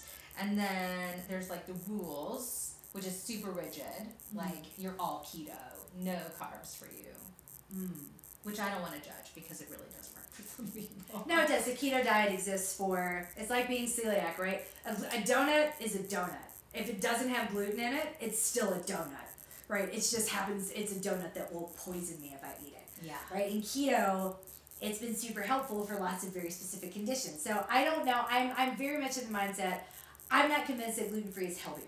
I'm just not. You could easily derail a gluten-free Yeah. diet and eat nothing but donuts. You ain't healthy and It's you're like, not nourished. it's like people who shop at Whole Foods, so they assume that because it's all organic, it's Yes. all healthy. It's all healthy. But that's not true. I mean, No. they've got delicious brownies Totally. there. It's just it's like, You got all kinds of delicious brownies in the Right? state. so I mean, it's not necessarily healthy. But I figure keto is the same. It is possible to be vegan and be unhealthy. I've met a lot of vegans who don't actually eat vegetables. Like they What are they eating? lots of bread. Like rice. I lived and, with one. Yeah, Okay. rice and bread. like and Cheetos. You could probably maybe you could eat Cheetos. That's interesting. I don't know. I don't know because it's not real cheese. I have no idea. I'm just saying, like there's no categorically safe and healthy diet that eliminates Yeah. lots of things. So people think, oh, I am keto, I am paleo, I am vegan, therefore all of my choices are safe and healthy choices. Yeah. And it's like, not necessarily. That's not how any of it works. When you're operating from a place of fear and you're not asking those questions Right. and you're not trying to put the building blocks together, it is possible to derail anything. I mean, as far as I can tell, this book does not prescribe any kind of diet plan. It's about identifying what works for you, how you feel about food, how you think about food, identifying what's really important to you, and then tackling those things. And it really prioritizes self-care, which I think is really great, and talks about kind of by eating well and eating healthy, that's a form of self-care. The self-care isn't necessarily like, hey, you went and got a pedicure, like check off your self-care, then you go home and you like eat a pizza alone, which I totally used to do. I totally used to do too. So I would get sad. yeah, I loved pizza all by I myself. still love pizza. I love pizza. So But there are things I catch myself doing now that I'm more self-aware of it since I've been in therapy for so long. And there are patterns when I'm sad, what do I choose to fill the void with? And that void is, I don't realize that I'm throwing things into it to get rid of it. yeah, Right? It's just, I might catch myself and then I'm like, oh, I need to stop, I'm sad. yeah, What am I sad about? Where did this come from? right, Like I have, instead of addressing the sad, I have distracted myself with a coping mechanism that is strong and powerful, and they talk about that in the book too. PTSD, trauma, it happens, it's real, it's legit, and then when the brain recognizes that you're coming back to that again, it gives you a warning and it triggers a set of behaviors. I don't have to explain this to you, I know you know this better than I do. It's when you're in a safe situation and you can't ramp yourself down to be like, actually, the danger isn't here, and like veterans have it. Married to one, I know this. It's a thing. I still have some. Yeah. And a lot as you can imagine what mine's connected to as someone that's been raped. It's hard to be at home. I will never be 100% comfortable or safe in the presence of, say, someone who's larger than me and angry. Again, I'm constantly aware. yeah, And that's where the shaming comes in, right? Like, he's harmless. I'm like, until he's mad. yeah, Until I said no. Until I've been like, you shouldn't have done that. yeah, You need to stop that. Like I've seen these situations turn. Which is like, it's easier to shut down the conversation. That food's just fine. You're a vegan. What are you worried about? Then it is to look at, your gut is great, as I've said in the mantra, your gut is great. What's your gut telling you right now? You know what's really interesting about the gut is that you have a ton of serotonin in your gut. Serotonin Yes. receptors. Some actually refer to it as your second brain, which is why they talk about trusting your gut, because That I did not know. yeah, they call it a second brain. I went to one of those places in Thailand that do like fasts and colonics. Oh A yeah, long time ago. Yeah, when I was like, I'm going to stop drinking, I'm going to stop taking drugs. And my mom had just had cancer and chemotherapy, and she was like, her skin was gray. So I was like, we're going to go to Thailand for a month, and we're going to fast and detox and clean our bums from the inside out. And I learned a lot about the gut and gut flora and fauna and function and whatnot during that month that I was not eating and rinsing. But that I did not hear. They talked about how like the Russian word, like живот is stomach, which comes from the Russian word živ, which is life, and how it's all roots of the same concept. But like no one talked about serotonin. it's part of the reason why if you go like on an antidepressant, they talk about like gut problems. Wow, that sometimes you get those. It's because you have so many like serotonin. Interesting. So that's why receptors there's a in your whole. gut. Because when I was diagnosed with celiac, they were like, here's a list of drugs you can't ever take, and I'm like, I remember some of them were antidepressants. Yeah. And I'm like, is there gluten in these? And they're like, no. Oh wow. I can't remember like all the data, but there's like even maybe more neurons connecting, like the messages going from gut to brain than brain to gut. So your gut sends your brain lots and lots of messages. So maybe all that crazy. Because when I talk to people that don't, there's a when you are managing something like autism, it's easy to get on the woo-woo train and get further and further and further away from Western medicine. Yeah. And I don't criticize anyone who's done that. But I've been in rooms with people where they're like, oh, you need to put him on a gluten-free diet. And I'm like, well, he's never had gluten. Yeah. Oh, honey, do you know what gluten is? And I'm like, bitch, I'm celiac. Let me tell you, I know what gluten is, where it is. You can tell me how safe that whiskey is, and I'm going to tell you to go fuck yourself. Like whiskey and bourbon, when did that become safe for anyone? Like rye? Anyway, sorry. That's my tangent. Like people that don't have celiac will tell you that these are safe. They know Anyone that like can have a reaction to it, it's like, I don't care. But all that just to say that there's a whole strain in the autism community of folks that talk about gut health, but unfortunately they're of that ilk where it's just hard to take them seriously. So maybe I need to go look for the grain of truth in some of the things that are said. Yeah. I mean, there's really interesting stuff about gut. The gut. The gut. In this book, which chapter? Oh, it's not actually in this book. I'm sorry. Oh. That's somewhere else. We're off the reservation. Yeah. So I did go off the reservation on that. It's not in the book. But I don't know if there's anything else I really want to call out in this book, because so much of it is really personalized. It's about kind of, walking through these exercises. I underlined a lot, but You did. I did underline a lot. I'm like, you read this one. Like, what's the book club? Whoever's read this book club, if you're here, it's in the Facebook. you clearly it's done a an Facebook. amazing job, because like she has not just read the book, she has like read with intention. It's a private Facebook group, Oh and my so Okay. I don't want to call it out too much, but there Okay. might be people who are in here. I thought that this was interesting. There was like this whole exercise around like how much eating do you do when you're doing other things. And I don't know about you, but I'm always eating like on the go. It's rare. I keep protein bars in my car because 6 days out of 7, I will finish a workout and not have time to eat before I take the kids to school. Yeah. So I will eat a lot of protein bars on the go, but I don't like to eat while I'm doing other things. Yeah. I eat at my desk a lot. Like, I'll be in front of the computer, like noshing. My computer, my laptop is disgusting. It's covered in like, Good to know. it's like covered in crumbs. I mean, because I'm always like just shoving it in there, which is the opposite of mindfulness, right? Because like, where's my attention? My attention is on my emails. It's on my IMs. It's on, I don't know, the internet. It's not on like this whole process. Yeah.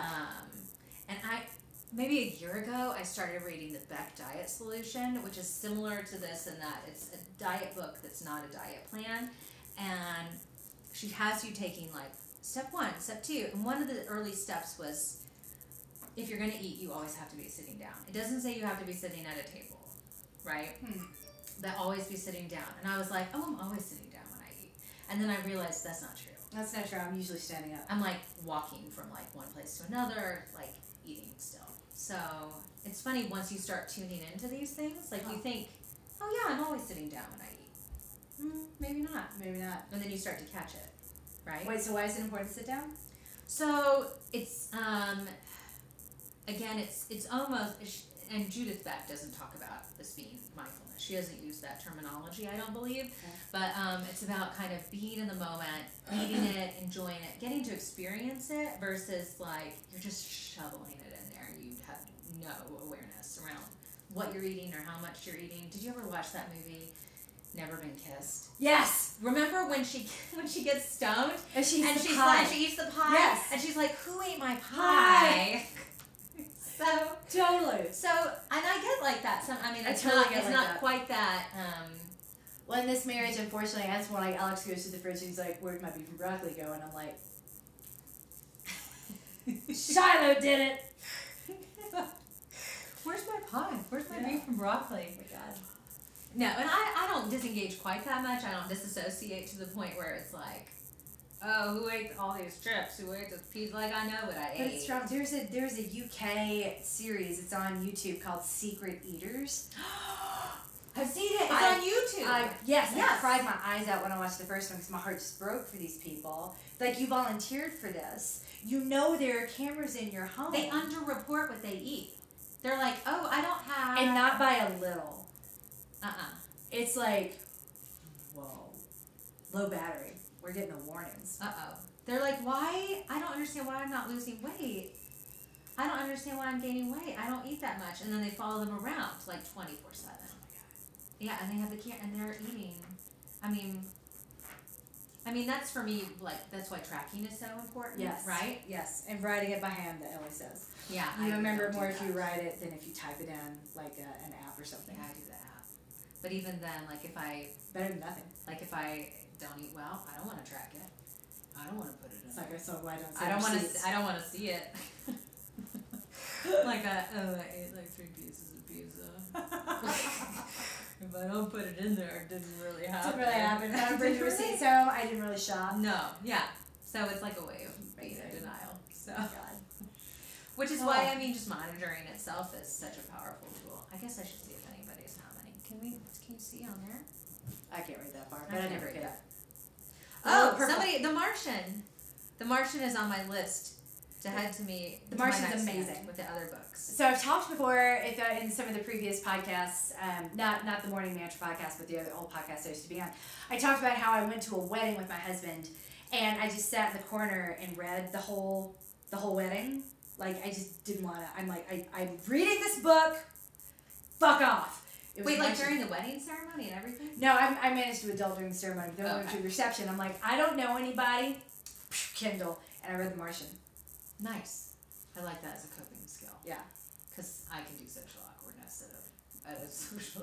Oh, and then Alex's analyst would come over and be like, because this woman worked for him, and like the analyst would come over and be like, Mrs. Fleming, are you okay? I'm like, no, give me a martini. And I would just keep reading. I'm just gonna read. If I bark correctly, they won't come back. I mean, because you can put it like, I don't know about Blackberries. I know nothing about Blackberries, but I mean, you got a Kindle app on your smartphones, right? Do Yes. you have a Kindle app? I do, but I don't like to read that way. I know that sounds kind of Okay. silly. I like to read on the Kindle because it feels different and it looks different. It hits my eyes differently, my precious little eyes. It's the same when I'm reading a screen that's backlit. There's a burn that I don't get from the Kindle. Yeah.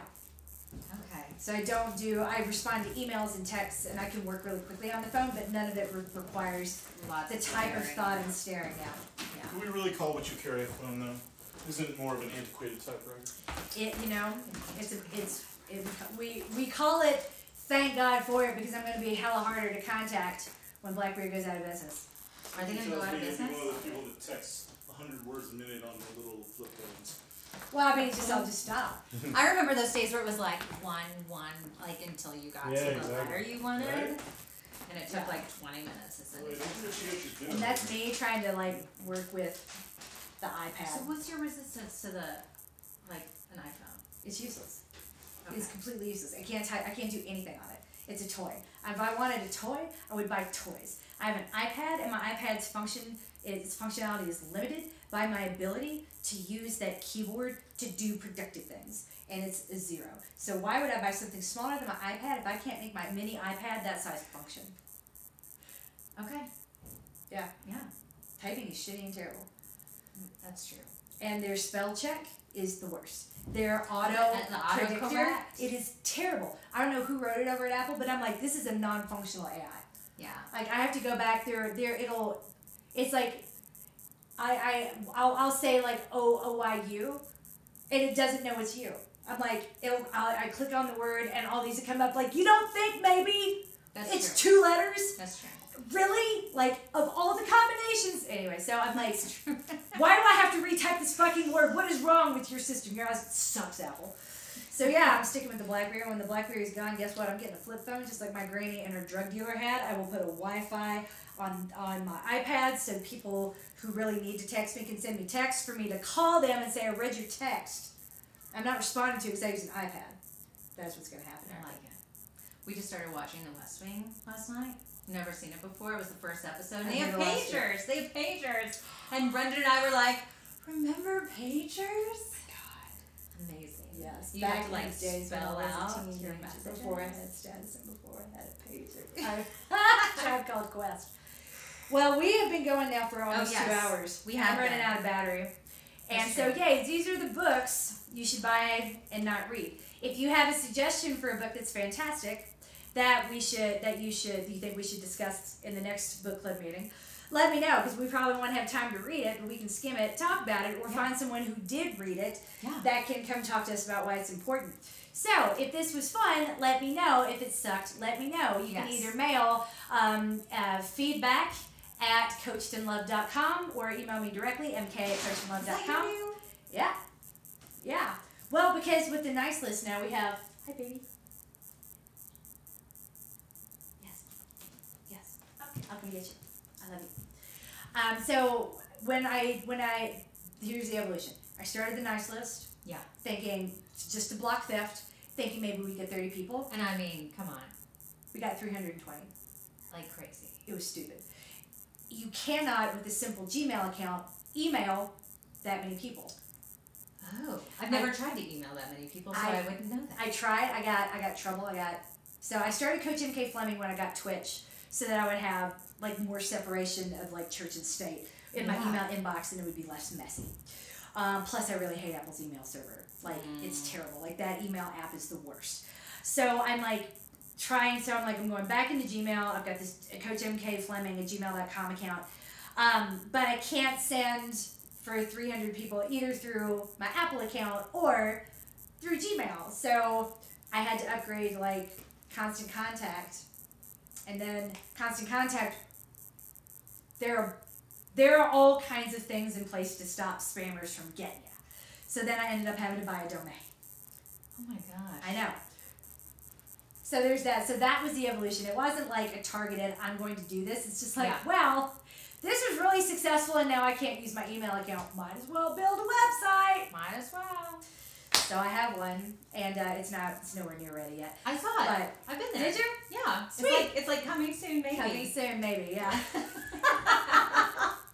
Give me an email that I can email you all now because I have a website, so got your contact. Notice I'm not like a spam factory. Hi, sweetheart. How are you? Alright, so Can you say hi? Oh, watch out for this one, guys. I love you. So, say something silly. Oh, that was pretty silly. Alright, say goodnight to mommy.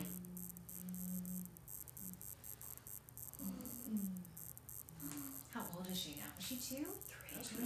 I thought she's gonna be 4. Can you tell Miss Erica how old you are? How old are 3. you? 3? You're such a big girl. But you're still so cuddly. Oh, I love her so much. Go downstairs, come. Say bye. But thanks, Poopy Head. We're in that stage.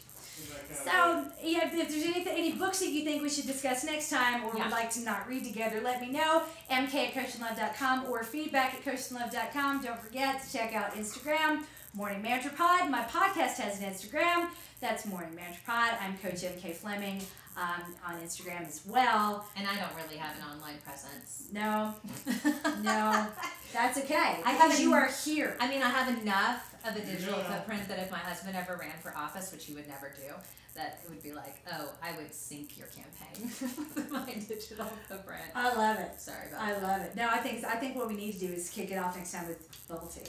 Green bubble tea. Yes, bubble tea. I'm all about it. I gotta find out what all the fuss is about. I mean, we just got to I do mean, it now. salty balls Amazing. in a drink. Yay! What could go wrong? I mean, everything. Just don't try to run the Houston Marathon the next day, and I think we're going to be good. Okay. Nothing new on race day or the day before. You're coached, you're loved, let's go win it the week. I've got a mantra to record and, clearly some kids electronic devices to tuck. Yeah, I got to go back to adulting, but see you guys later. Thank you for joining us. Bye, people. That's one.